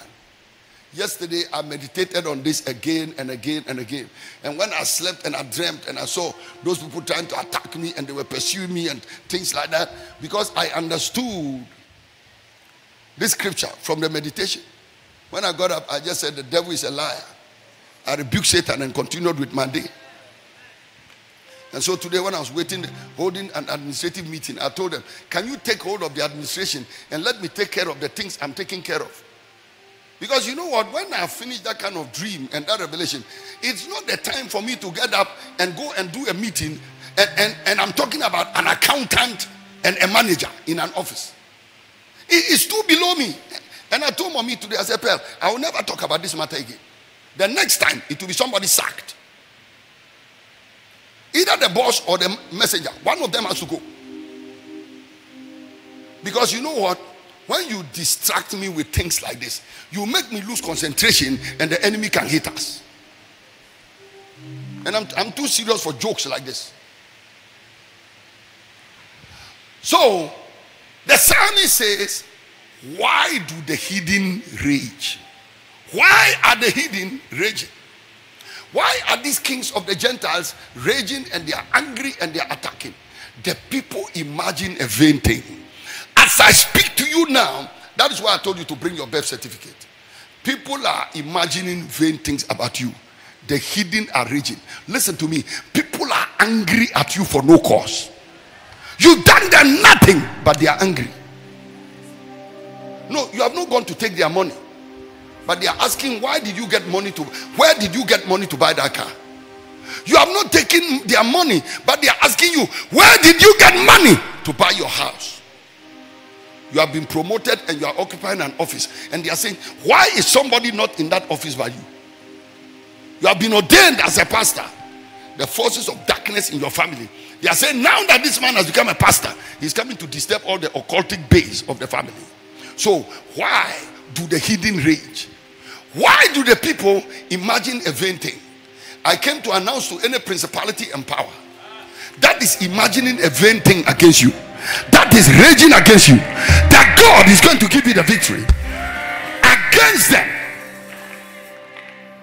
He said, the kings of the earth set themselves, and the rulers, they take counsel together against the Lord and against his anointed. Stop here. They take counsel against Jehovah, and they take counsel against the anointed of Jehovah. And the anointed of Jehovah here is Jesus Christ. Jesus Christ is the anointed Son of God. But by extension, you are the anointed of Jehovah. You are the anointed of Jehovah on the land. You are the anointed of Jehovah in your family. You are the anointed of Jehovah in your place of work. You are the anointed of Jehovah in the community in which you live. You are the anointed of Jehovah in your compound house where you stay. But the kings of the earth, the landlord and the landlord of the other house, the landlord and some people in that house, in that community, in your village, in your town, they have risen up against you. They have set themselves up, and the rulers, and they are taking counsel together against the Lord and against his anointed, say, let us break their bands asunder and cast their cords from us. Stay here. Listen, God has brought you into the place of the anointing to bind up their senators with chains. God has anointed you and said, what you bind on earth is bound in heaven, and what you lose on earth is loose in heaven. God has anointed you, and God is saying, with the gospel, you are going to bind them up break them free from idol worship, usher them into the kingdom of God. God is saying you are going to usher them from the kingdom of darkness into the kingdom of the glorious light of the gospel of Jesus. And because of the gospel of light you preach, they don't like you, they hate you, and they are saying we will break their bands asunder. What are the bands they will break asunder? The bands are the rulership of the Lord Jesus, the authority, the law of God, the law of God by which he rules the world, the law of God by which he rules the nations. They are saying we will break it. And when we are praying in the name of Jesus, they say we will break the power of that name over us. When we are praying by the blood of Jesus, they say we will break the power of that blood over our life. When we decree authority and we say we are kings and we are princes on earth and we walk about, and he has given us the authority to tread on serpents and scorpions and over all the power of the enemy, and nothing shall by enemies hurt us. And when he gave us the authority and said what we bind on earth is bound in heaven, and what we lose on earth is loose in heaven, then the witches and wizards, principalities and powers, occultists, magicians, diverse religions and diverse idolatries, they said no, we will break their bands asunder, we will cast away their cords from us. They are saying they will never submit to the gospel. They said they will never be born again. Some are vowed even their dead body will never enter your church. They say that church, my dead body will never enter. Oh, some said we will not allow these people to lead us to Christ. There are people that are vowed they will not be born again, they will never bow to the name of Jesus.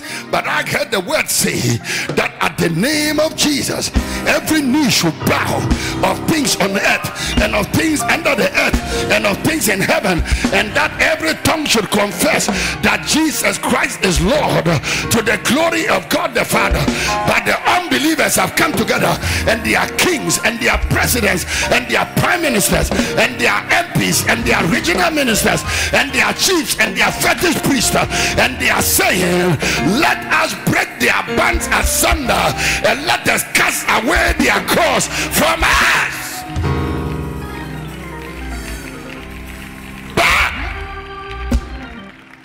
He that sitteth in the heavens shall laugh.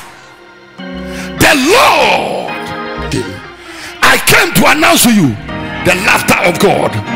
God sitting in heaven will laugh at your enemies. The people who said they will not surrender to the gospel of Jesus, he will laugh at them from heaven. If you can shout, God is laughing at them.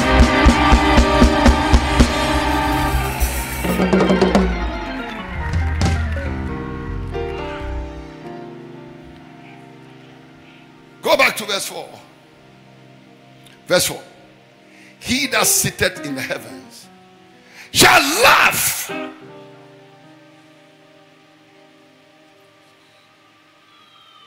You see the way in the days of Elijah, this kind of laughter from heaven, we don't know whether it is the jovial laughter, laughing out loud. But the word laughter in this verse actually means to mock or to tease or to hold somebody in derision, to scorn, to mock, to tease. That means God will sit in heaven. Maybe he's not laughing out loud like ha ha ha ha ha, but maybe God sits there and says, there. It is never day amari be gone. Maybe the Lord shall sit from heaven and say, be gone. Be gone. And it reminds me about Elijah on Mount Carmel, when the prophets of Baal were jumping all over the place, and Elijah is standing there and teasing them. Probably your God is pursuing an enemy. Maybe your God has gone to the toilet and he's keeping long. That is one of the things he told them. He said maybe your God is running diarrhea and he has gone to discharge the diarrhea and he's keeping long in the toilets. Elijah is mocking them, and they are cutting themselves up with knives and so on and so forth. But the Bible said your God in heaven, he will laugh at your enemies. Oh, they can slaughter all the animals they want to slaughter. They can push all the blood they want to push. They can do everything that they want to do.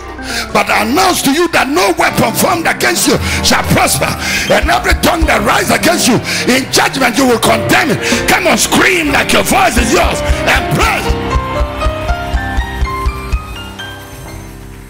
Any assignment God has given you on earth, you will finish it, and no devil will stop you.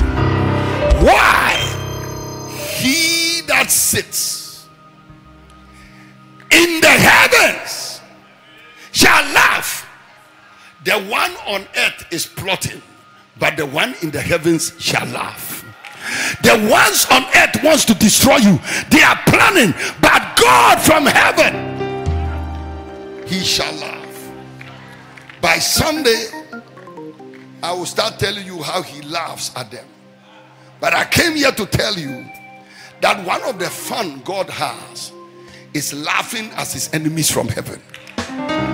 He sits in heaven, looks at them, and they are attacking him and attacking his anointed, and he laughs at them. And this kind of laughter, they call it derisive laughter. Derisive. He's just looking at them and he's holding them in derision. Look at them. Derisive laughter. This laughter is a type of laughter that is intended to ridicule. It is intended to mock someone or something. It is a form of non-verbal communication that can be used to express contempt, disdain, or disrespect. So God looks at them from heaven and says, Chia. Now, we movement we are stopping. Movement we are stopping. Movement we are stopping. He looks at flesh and blood trying to misbehave. He said, can you stop what God is doing? I came to announce to you, the Lord Jehovah, and you are his anointed. No power of the devil can stop you. I remember when death held Jesus captive and they killed him and they put him in the grave. He that sat on the throne, he laughed. He said, do you think death can hold this one captive? On the third day, he broke the chains of death and Jesus came out of the tomb. I announce to you, the devil has bound you, but you are coming out. The devil is oppressing me, but you are coming out. You are more than a conqueror. Come and scream like your voice is yours and praise Jehovah.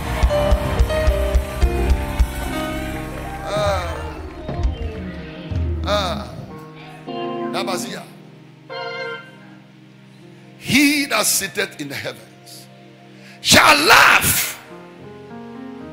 The Lord shall have them in derision. He looks at the witches and the wizards and says, so where are they going? The market. The market. The market.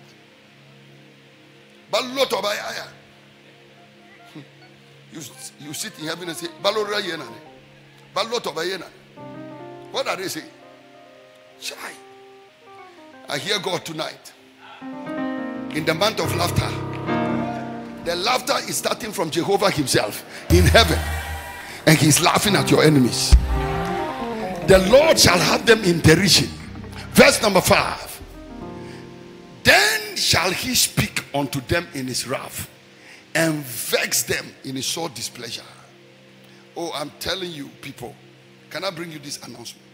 In the month of April, anything which is determined to fight against you, God is fighting them from the 2nd of April. The Lord will laugh at them. And when the Lord laughs at them, you will have the fun. You will see them do all kinds of stupid and crazy things to themselves. And I'm telling you, between now and Sunday, I'm going to show you how the Lord laughs at them. I'm going to show you how the Egyptians pursued the people of Israel into the Red Sea. What did God do? He just angels started removing the wheels of their chariots, and God sat in heaven and laughed. And then they captured the Ark of the Covenant and they put it in the same room with Dagon the idol. And then angels started plucking off the hands and the feet and the legs. And Dagon fell And then the following day, the people came to raise them up. And God laughed from heaven. He said, look at them. And they raised up their own idol and tried to make him stand. I will show you many things where God is sitting down and making the enemy look stupid, foolish. Am I talking to somebody at all? I came to announce to you, you will not die. You will live to declare the works of God. This month you shall obtain laughter. Come on, lift up your hands. And I want you to pray. Father, you are seated in heaven. Laugh at my enemies. Laugh at those who want to destroy me. Somebody pray. And listen to me. When we are praying, if you are here and you know you are under a strong attack, just go to the altar and pray. All of us are attacked at different levels. Listen, the one I saw yesterday was awesome. Now, watch this. Let me finish. I didn't finish that one. Pastor Mike, when they cut off the head of the lion dog, they said they were going to now recite incantations on it. And when they were reciting the incantations, the one who was reciting the incantations was looking at me. And the language they were speaking was not Ghanaian language. Wallahi nafadima. And Pastor Mike, I'll give you the details so that you guys can pray. Ladies and gentlemen, desert pastures, what we are dealing with, it's not children matter. No. Even the fact that you can produce and provide employment, something is fighting it. I'll give you the details. You see, when you lead people who are blind, it's very difficult. Action. I see something every day. Unless I don't close my eyes. When I close my eyes, 30 seconds. Whether I'm in church or in the house. Bam! I want you to pray. Some of you are under serious attack. Pray. Can we pray? Speak to God.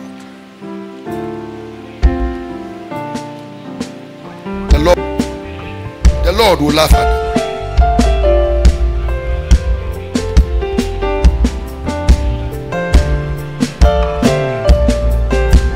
The Lord will laugh at them.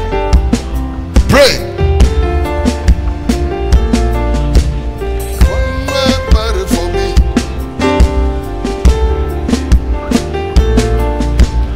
One man better for me. I'm a winner man. He has one man better for me.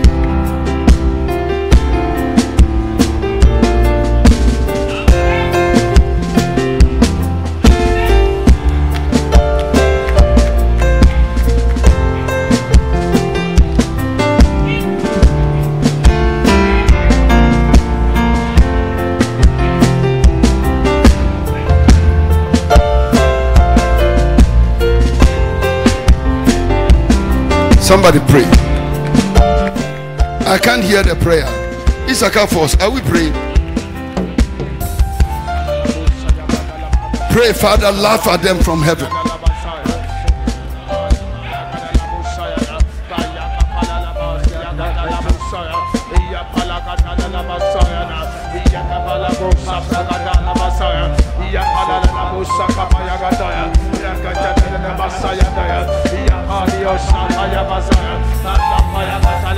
I can't hear your prayer. Somebody pray. Father, laugh at them from heaven. Laugh at them from heaven. What we bind on earth is bound in heaven. What we lose on earth is loose from heaven. Pray.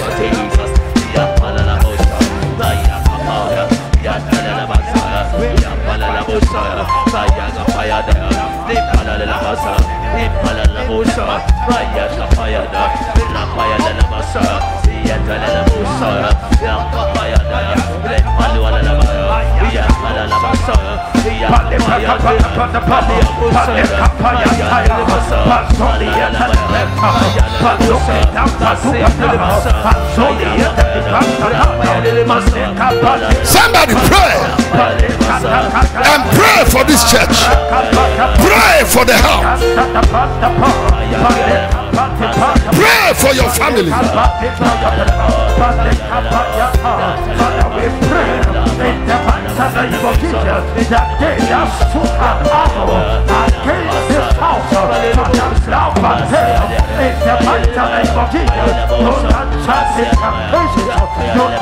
Themselves together, they convicted the conspiracy of the enemy, they devise and they nurture against this house. Father, we pray, oh God, love for them. We pray, oh God, love for our enemies. In the mighty name of Jesus, Father, oh God, we pray that they might have the right to celebrate and they might have the right to be joyous over our people. In the name of Jesus, Father, love for them,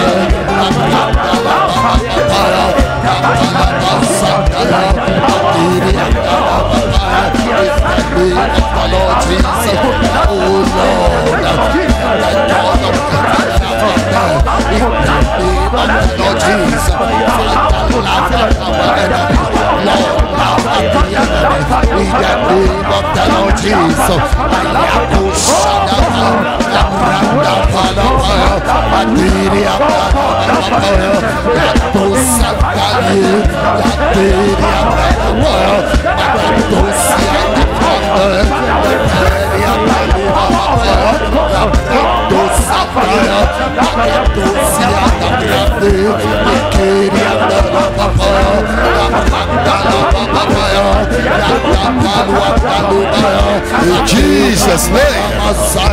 In the name of Jesus. Everybody stand to your feet, and I want you to display Psalm 2 on the screen for me. Psalm 2 from verse 1 to 12. Psalm 2 from the verse number 1 to 12. And when you go home, I want you to pray over this. The Lord is Jehovah. His anointed is Jesus. But I want you to know that Jesus Christ is anointed, but you also, by the grace of God, God has anointed you. And this scripture can apply to you. Somebody say, Jehovah has anointed me. Say, I am anointed. Say, I am anointed. Okay, now we are going to go the whole of Psalm 2. And I told you it's a messianic scripture. It's a scripture about the Messiah, but you can quote it for yourself. It will work. Somebody say, why do the hidden rage and the people imagine vain things? The kings of the earth, they set themselves. The rulers take counsel together against the Lord and against his anointed. People, if you know big people, when they sit down, what they say about you and what they plan about you, you will take this prayer serious. One day King David told Saul, he said, Saul, why are you chasing a housefly? Because sometimes you look at yourself and you are small like this. You look at yourself very small. To be honest with you, I don't know about you, but anytime I hear that somebody doesn't like me or I have an enemy, I get surprised. Because the one who is saying is the enemy, I don't even think about the person. And I also don't see myself as anything. I see myself as nothing. I don't even know why the person is concerned about me. Somebody said the kings of the earth set themselves, and the rulers take counsel together against the Lord and against his anointed, saying, let us break their bands asunder and let us cast away their cords from us. In other words, somebody is saying that you are anointed by God, but you will never rule over them. You are anointed by God, but you will never have influence. You are anointed by God, but they will never let you take a land. They will never let you take a house. They will never let you exercise your authority. Let us break their bands. Asunder. Let us cast away their cords from them. There are people who look at you and they say, no, not you. You cannot be my boss. Not you. You can be my boss. Somebody else, but not you. Verse 4. Shouted, he that sitteth in the heavens shall laugh. The Lord shall have them in derision. Then shall he speak unto them in his wrath and vex them in his sore displeasure. Say, oh Lord God, Heavenly Father, vex them in your displeasure. Attack them in your displeasure.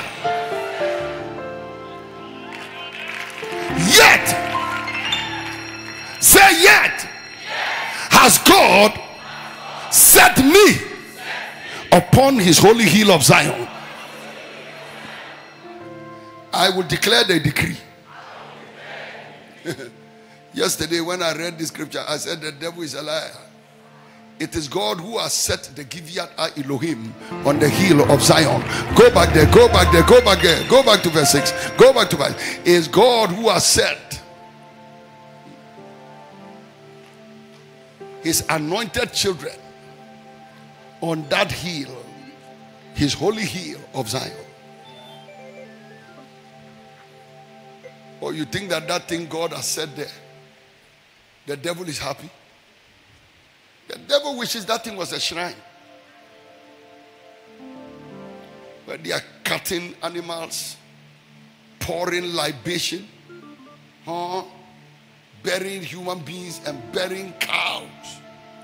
Then you've gone to build this thing there and you put there Jesus Christ Highway. Jesus Christ Highway. You get to the mountain, you say the earth is the Lord's and the fullness thereof, the world and they that dwell therein, for he has founded it upon the seas and established it upon the floods. Who shall ascend unto the hill of the Lord?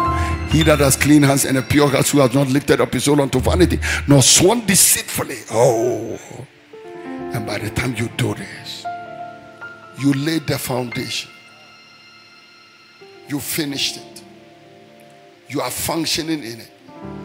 You are having fun in it. Because on that day, I went there and I had fun. I drank 1 bottle of Goya. We are having fun.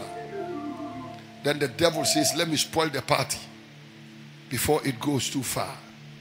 But devil, you are too late. The whole assignment is completed.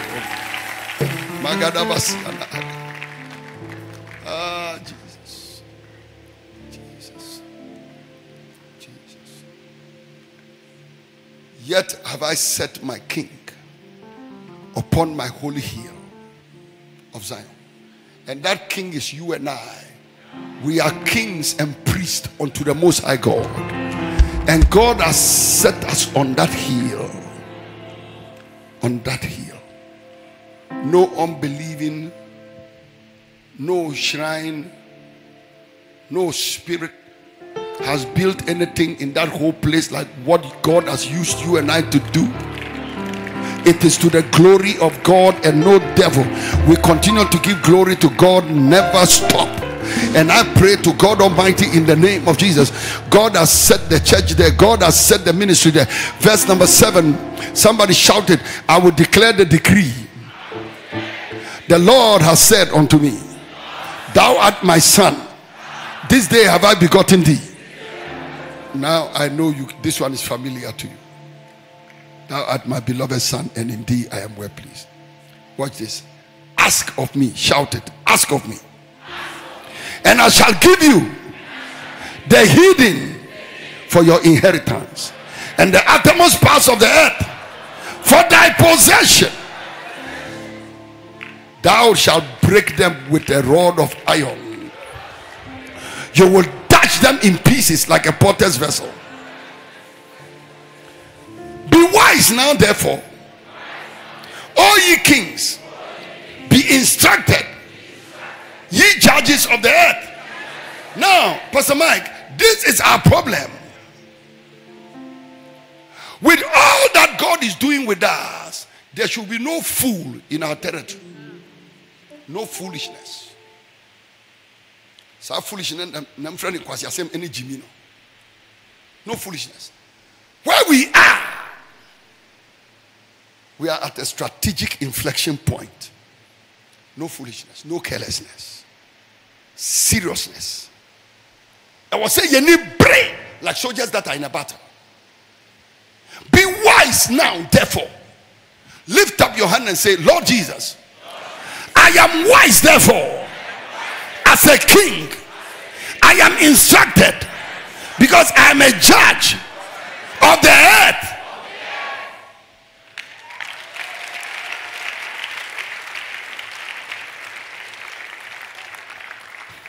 Lift up your hand and say, I will serve the Lord with fear, and I will rejoice with trembling.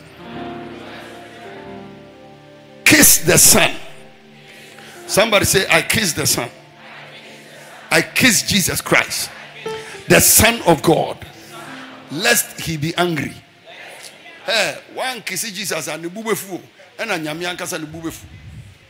No wonder a woman went and anointed his feet with oil and kissed the feet. That woman was wise. She's the only one who knew what to do. Yes, sir. Judas Iscariot kissed him and betrayed him with a kiss. Kiss the Son, lest he be angry, and ye perish from the way. When his wrath is kindled but a little, blessed are all they that put their trust in him. Come on, clap your hands.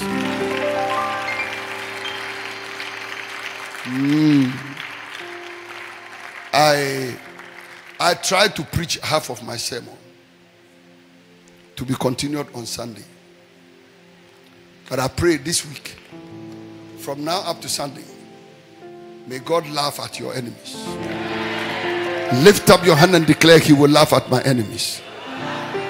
God will laugh at my enemies. Jehovah will laugh at my enemies. My enemies, they will hear the laughter of God. In the name of Jesus, he that sits in the heavens shall laugh at them. Clap your hands.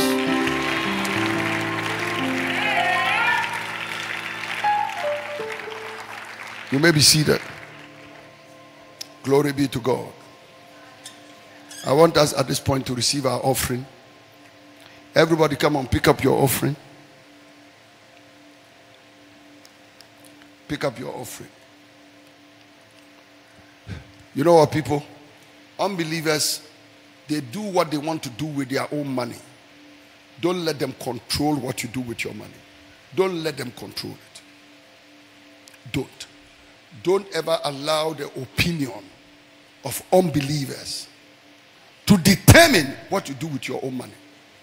Because you don't control what they do with their money.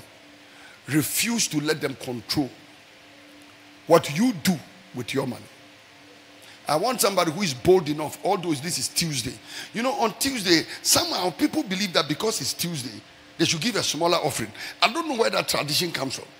But I want somebody who is breaking that tradition to take a seed of not less than 100 Ghana cedis and put it in the basket. And we are the first to do our offering. The rest can follow later. But I want somebody who is breaking that tradition to take a seed of not less than 100 and put it in the basket. And if you are following us online, take the seed of not less than 100 and sow it. And I want you to call it a breakthrough seed. It's a barrier breaking seed. And anybody responding like this, God is breaking a barrier for you. God is breaking a barrier. Lord God, I give you the glory and the honor. Barriers are broken. Chains are coming down.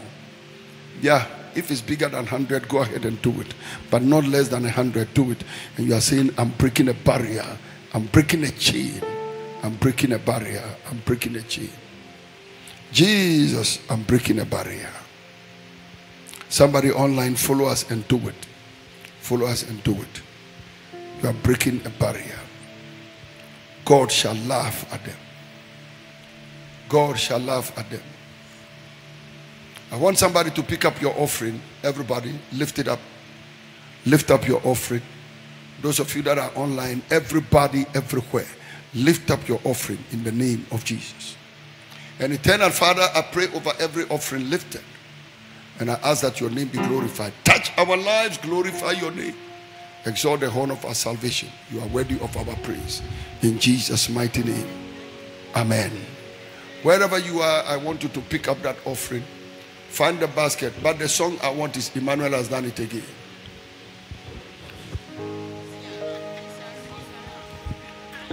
Those of you that are online, give your offering to it. The Lord bless you mightily. Jesus is glorified. He has taken my pain and given me laughter. There's a melody in my heart, a new song in my mouth. I will sing for joy, tell the world of greatness. Yo, yo, yo, yo. This is a victory song.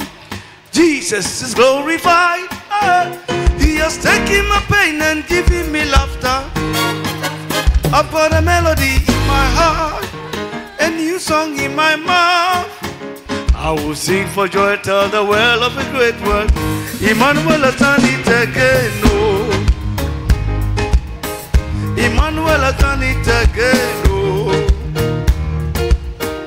Emmanuel has done it again, oh. I am here to testify. He has done it again, oh. Emmanuel has done it again, oh.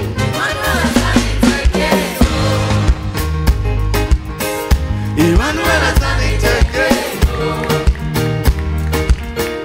Emmanuel has done it again.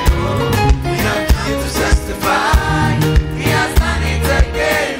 Emmanuel has done it again. Emmanuel has done it again. Emmanuel has done it again. He has done it again and again. We have come to testify. Listen. The blind can see again, oh. The lame can walk again, oh. The dumb can speak again, oh.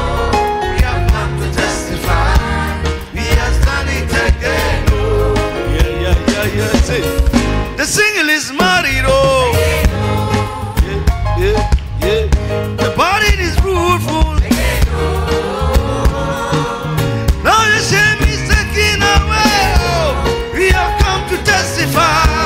He has done it again.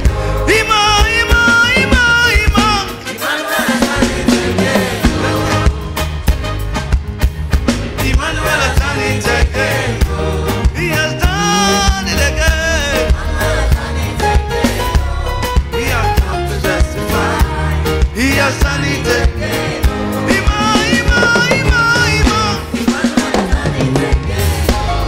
Amen.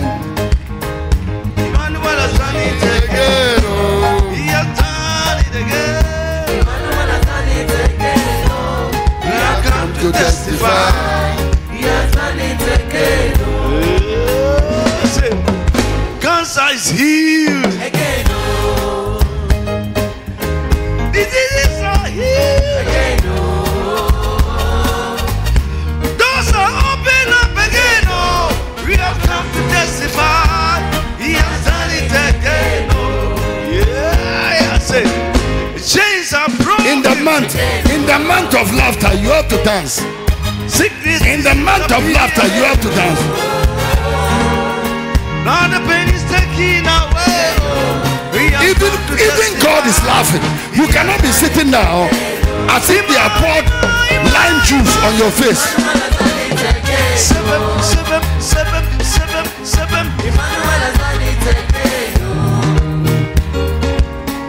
Emmanuel has done it again.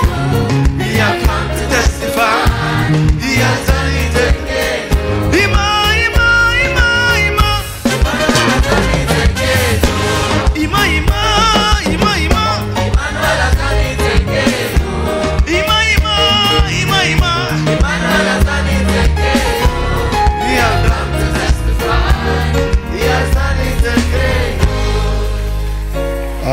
Amen. You may be seated.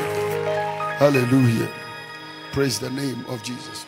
Now, if you are here tonight and you have your pledge, you have your tithe, because you couldn't do your tithe on Sunday, can you rise up and can you bring it to the, can you stand with it first?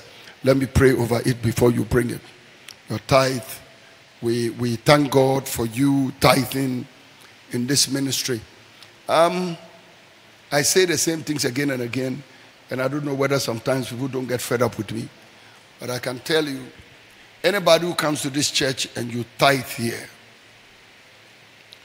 you are the last person not to be able to explain to anybody why you tithe to this house. The reason you do is that your environment in this church, that kind of environment does not exist in this town. That means people are constantly cleaning. People are constantly replacing things. People are constantly keeping the environment the way it is. And if people want to see your tithe, it's very easy to see it. Very, very easy to see it.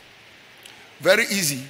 You'll see that this is about one of the few places apart from hotels where you go in the dry season and the whole place is green.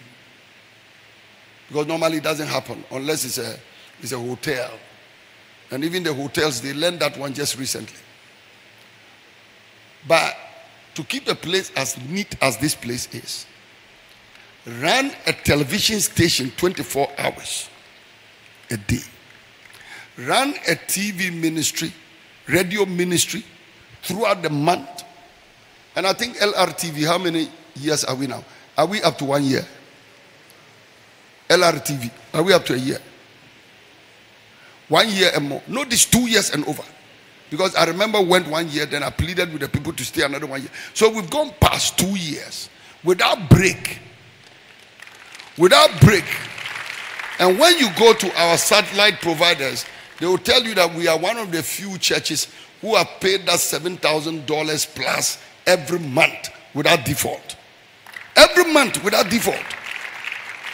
And people will do it. And I remember several years ago when I stood here and I said, there will be no single idol standing in front of a single house in the Upper East region. I'm like, but God, I'm not an evangelist. I don't do crusade in villages. How is that going to happen? When the TV ministry started, I said, oh, now I see. Because now you go everywhere in Bolga, everywhere. Whether the person is pagan, the person is Muslim, the person goes to church, the person doesn't go to church, other denominations, stores, marketplaces.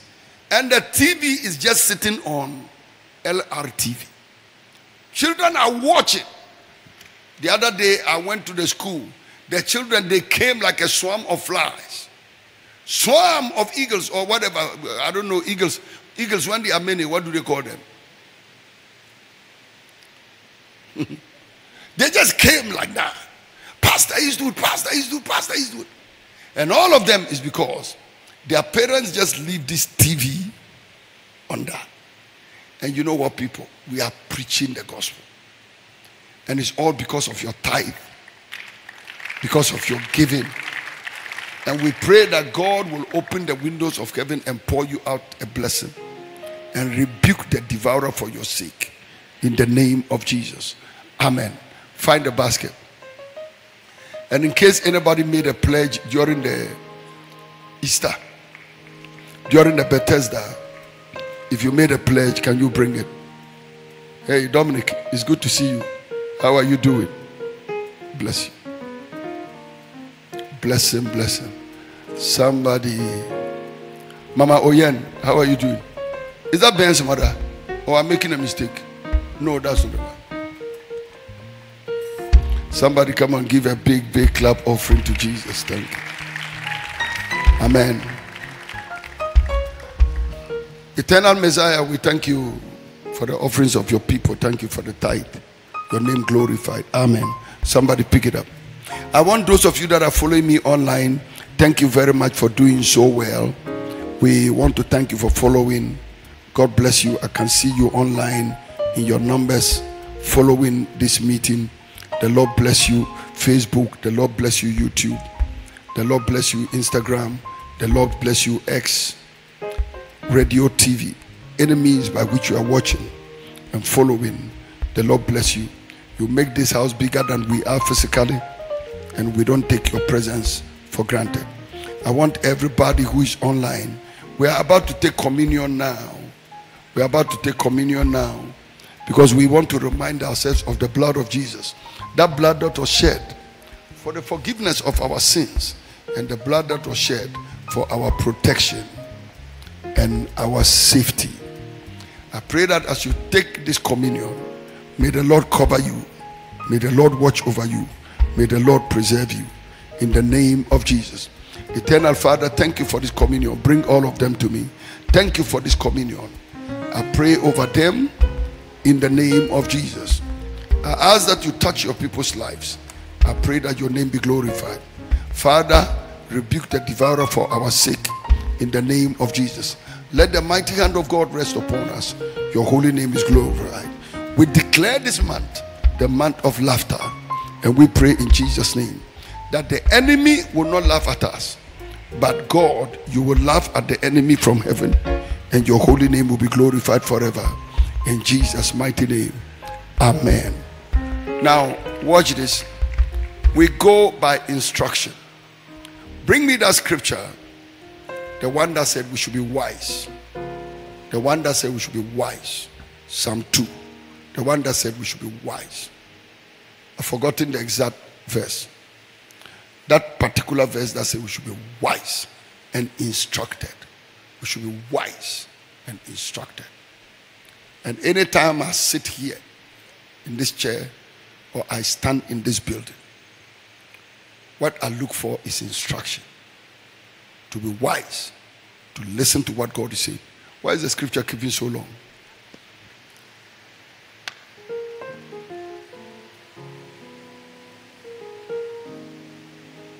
Psalm 2.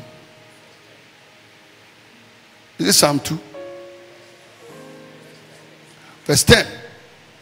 Be wise now, therefore, all ye kings, and be instructed, ye judges of the earth. My assignment, I'm not a king, but when it comes to this house, I'm the senior pastor. I have to be wise. When it comes to judge, I'm a judge in this house. I have to be instructed. I'll be wise and I will listen to him, and I will give the instruction. And we have to follow the instruction.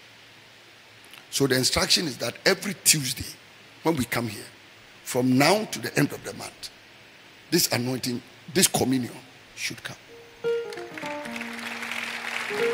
Listen to me. In the midst of danger, you will be laughing. No. This month you will laugh. Wifey, that thing God saved us from is because it fell in the month just at the tip before we entered the month of laughter. There's no way we would have been crying in the month of laughter. I declare upon somebody, it's a prophetic declaration. No matter what the devil has planned, in the month of April, you'll be laughing. No. Listen.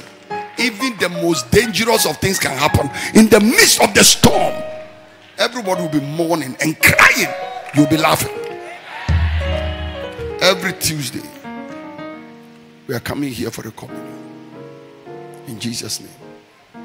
Is there one I didn't pray over? Father, touch this. Glorify your name. This is the blood that was shed for us. This is your body that is broken for us. And I pray in the name of Jesus, the chastisement of our peace was upon you. By your stripes, we were healed. In Jesus' name. Amen. Thank you. Bring me one. I want all the pastors, come to me and take yours first. All the pastors and the leaders of the ministry, come to me. Take yours first. Come from my right so that I don't have to be turning. When you take it, just keep praying.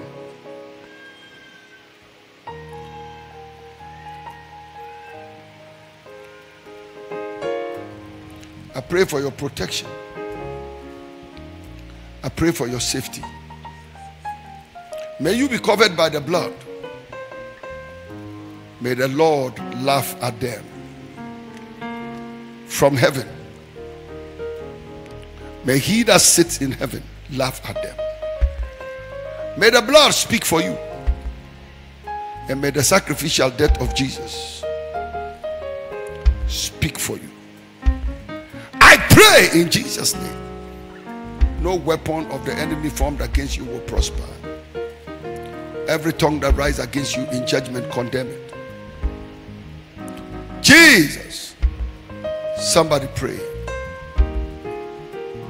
Your life is so precious. In the name of Jesus. Karabo Sadaya.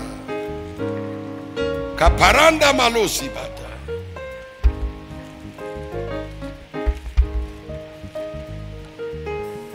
In the name of Jesus. Somebody pray. You can take the communion now. All right, I don't have one. Thank you.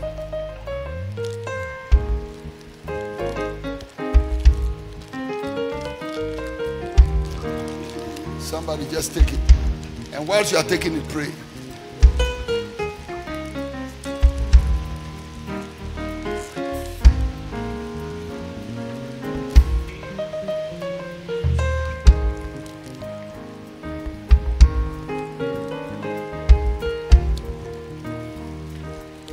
Taking communion without prayer is almost like drinking Fanta with bread but no praying.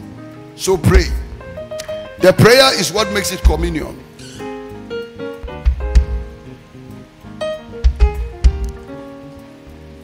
They are not getting the bread. If they are not getting the bread, those of you who have not broken your bread yet, I don't know what we'll do, but I have a little bit of my bread left. Somebody take it.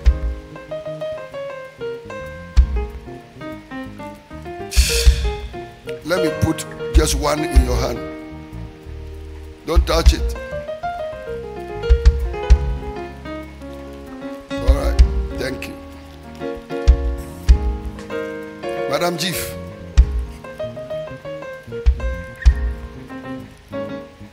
Somebody can come, I can give you some of my bread. Don't mind, don't worry. The deacons, they didn't know I would go this way. I still have one piece of bread left. All right. Yeah, there you go. Thank you, my daughter. Take this. Wow. Bongo man, it's done. We don't have any more. Wow. The rest of you, don't worry. Just pray with us. Next Tuesday, we'll get it right.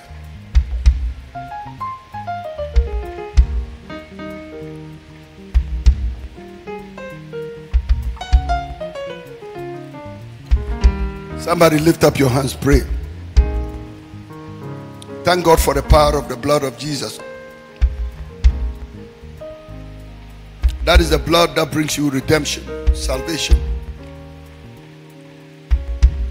Eternal Father, your name is glorified forever. In Jesus' mighty name, somebody lift up your hand. Begin to declare that he that sits in the heavens shall judge them. He that sits in the heavens shall judge them. Somebody pray. He that sits in the heavens shall judge them. He that sits in the heavens shall judge them. Every Tuesday we'll do this communion service until we end. And those of you that are online, every Tuesday when you are coming, just bring your communion. The Bible said, don't be drunk with wine, wherein is excess, but be filled with the Holy Ghost, speaking to yourselves in psalms and hymns and spiritual songs. One of the things that bring joy is wine. We are taking the wine of the communion. He said, wine makes merry. A feast is made for laughter. So when you are doing the month of laughter and you are taking communion, you are doing the right thing. I don't know why the communion is not on Sunday. You know, Sunday I nearly called for the communion, then I stopped. I didn't know it would come back on Tuesday. Somebody lift up your hand, talk to God. Somebody say this after me. Heavenly Father, I declare that the month of April is a month of laughter. No devil, no principality, no power shall spoil this month for me. I declare peace be still in Jesus' name. Every storm in my life, I command it to stop, and I declare peace. He that sits in the heavens shall laugh at them in the name of Jesus. Amen. Come on, clap your hands and praise Jesus. Amen, amen, amen. Now we are getting ready to get out of here. And people, I've been struggling with something for some days and some weeks now about what we should do with this Tuesday assembly, because I noticed that the Tuesday assembly, attending it is a little challenging as far as the time is concerned. So we're wondering whether the proper time to start this meeting is 6 p.m. because I noticed that at the 6 p.m. truth is that nobody is here. At the 6 p.m. Prophet Livingston will be here, but the rest of us is difficult. Prophet Livingston and the pastors, they'll be here at 6 p.m. The rest of us, many of us, it's not possible because we close work, then we have to go to home, we have to change, then we have to come here. And especially when the meeting was closing at 7:30. That means that by the time you get home and you have even settled down, prepared food, especially if you're a wife, you have to give some food to your husband and to your children and then come. Then if the meeting is closing at 7:30, the meeting has ended. So I've been wondering, should we do 6 to 8? Should we do 6:30 to 8:30? What should we do? Because our church too is not a church that can do a meeting in 1 hour. Meeting 1 hour. Because announcement, any commentary about fun waba. Now 1 hour came. And yelmeng soziri wallahi nibe meeting 1 hour. Gaskia ya fi career nibe meeting 1 hour. Aba. Awa yima matemba meeting gezota kula. Maganta inga. So the minimum will be the 2 hours. Now the minimum being the 2 hours, I'm wondering, should we start at 6 or 6:30? Because it looks like the 6 doesn't work for many people. Pastor Mike, will 6:30 work? Come again. Okay. Oh, it used to be 6:30. So should we go back? How many of you prefer 6:30 to 6? How many of you prefer 6:30 to 6? Oh, it's not a trick. Oh, sometimes you think I'm tricking you. It's not a trick. So, wallahi, this one, it will not become sermon on Sunday. It's true talk from my heart. How many of you prepare 6:30? Okay, let me ask. How many of you came here at 6:30 today? Lift up your hand. You came here at 6:30, not 6. Okay. So the majority of the people came here at 6:30. So now, the Tuesday meeting, we will do it from 6:30 to 8:30 sharp. You understand? 6:30. So that period of the 6 to 6:30 is a wahala period. But I'm not saying that the 6:30 means change it to 7. Because that your 30 minutes, by all means, you will take it. If it's 6:30, you will appear here at 7. But 6:30 sharp, you are here. But the doors of the church will be open at 6. And when the doors of the church are open at 6, if the organist, you are here, you just be playing some song, ting, ting, ting, ting, ting, musical. Either that or from the console, they'll just be doing some only instrumentation song. And then people come, they'll be praying. And then the prayer warriors will come and take over at the 6:30. Because normally, sometimes some people get ready to come to the meeting at 7 and they are like, even if I go 7, I'll get there by 7:15 and they've even closed already. So I don't have to go. So we'll do it from 6:30 to 8:30. If some of the days, by the grace of God, we can close at 8, fine. But most of the time, our 2 hours we shall take. So, especially when I'm sitting here. If it's the pastors, they may have mercy on you, and it will be 6:30 to 8. We'll close. But if I'm here, 6:30 to 8:30. So that women can go home, you can put some food down, and then you can rush and come. And by the 8:30, we would have closed. Okay? And then on Saturday, I'm going with some people to come pray. Now, the meeting we are going to pray at the Giviat is not a meeting for people who want husband or wife, but they are desperate. I'm talking about any man or woman who is not married. Some of you, I know, you don't have struggle getting husband or wife, but I'm telling you, you're about to marry some bad luck person. And that is what God is trying to prevent. So all of you, we are meeting there to go and pray. So if you are single, if you are not married yet, but you have a fiancé, you may be having a fiancé who is going to drain your finances. You see, finances and fiancé, you didn't understand. Maybe you are going to marry a fiancé who will make you financially incapable or a financial cripple. So we are all meeting there to pray. And those of you that are believing God for children, or you are believing God for somebody to have children in their marriage, so you are going to intercede for somebody. All of us are going to meet there. Now, Pastor Mike, maybe people have to register or something. I want us to be able to get a bus that will take us there. I want to be able to, want to get a bus that will take us there. I don't want everybody to take your own car and start rushing to that place, because if your car leaves you on the road, especially between Zanleruk and that one to Ndong, I don't know who can save you on that route. Okay, so I want us to register, or we will do something where we will get some 2 buses or something that will pick us from here and then take us there. And it's going to be from, I think, 10 to 1. 10 to 1.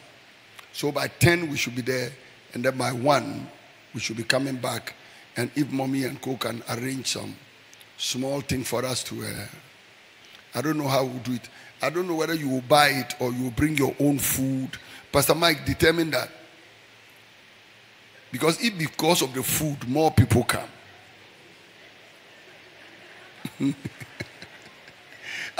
Jesus himself said the people followed him not because of the word, but because of the word, the food.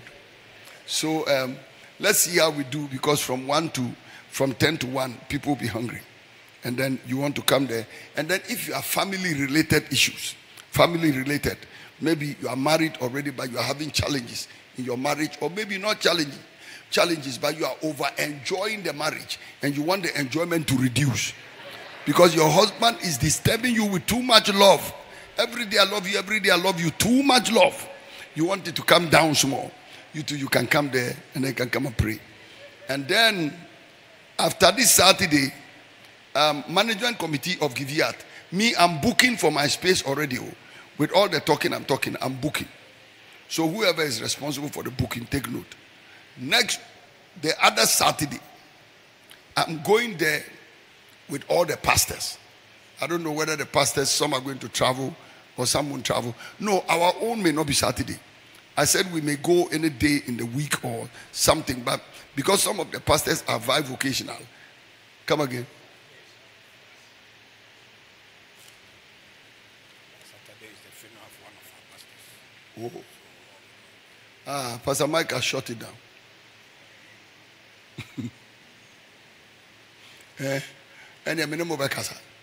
Then we'll choose a particular Saturday.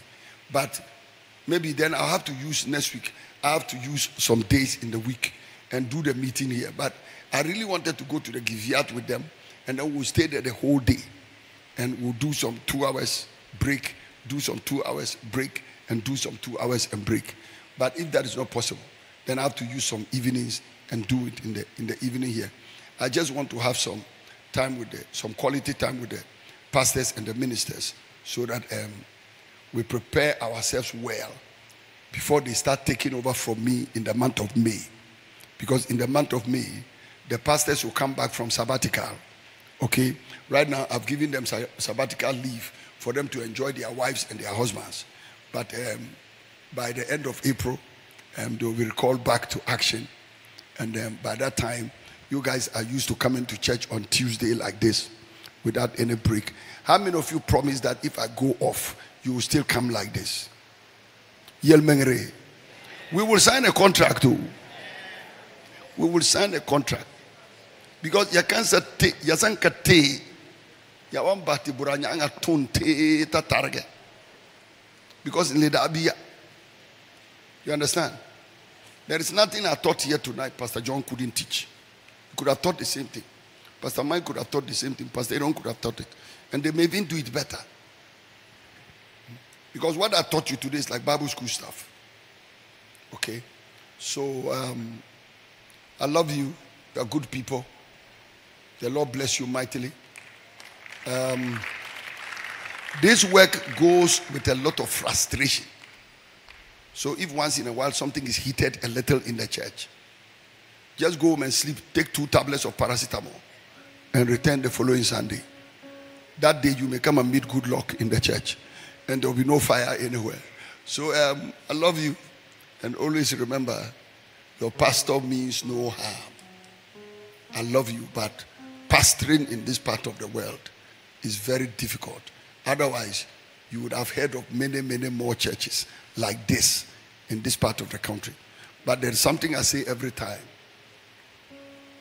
When people have problems with pastors in Ghana, they will attack everybody in Accra. After that, they will jump Kumasi, jump Techimai, jump Kintampo, jump Tamale. Go all the way to Bolgatanga to go and look for some innocent catechist who is sitting there, minding his own business and trying to see how he can keep his few congregation. They will chase Accra pastors and look for me wherever I'm hiding. And so maybe one day we just have to transport our church to Burkina Faso. And when we go there, we won't speak English. We'll speak only Mori. Nobody can follow us. Okay. Pastor Samuel Ali will lead us to go and speak Mori there. Nobody can chase us. I love you. I will see you on, I think, KIA on Friday morning, KIA. And remember, at KIA, we are fasting on Friday. And the fasting is from the morning up to about 12 o'clock. But those that can go beyond 12, they go. And we'll see you again on Sunday. Sunday, I'll be doing all the services. Set time, fire assembly, rain assembly, and then KIA. All right. So see you.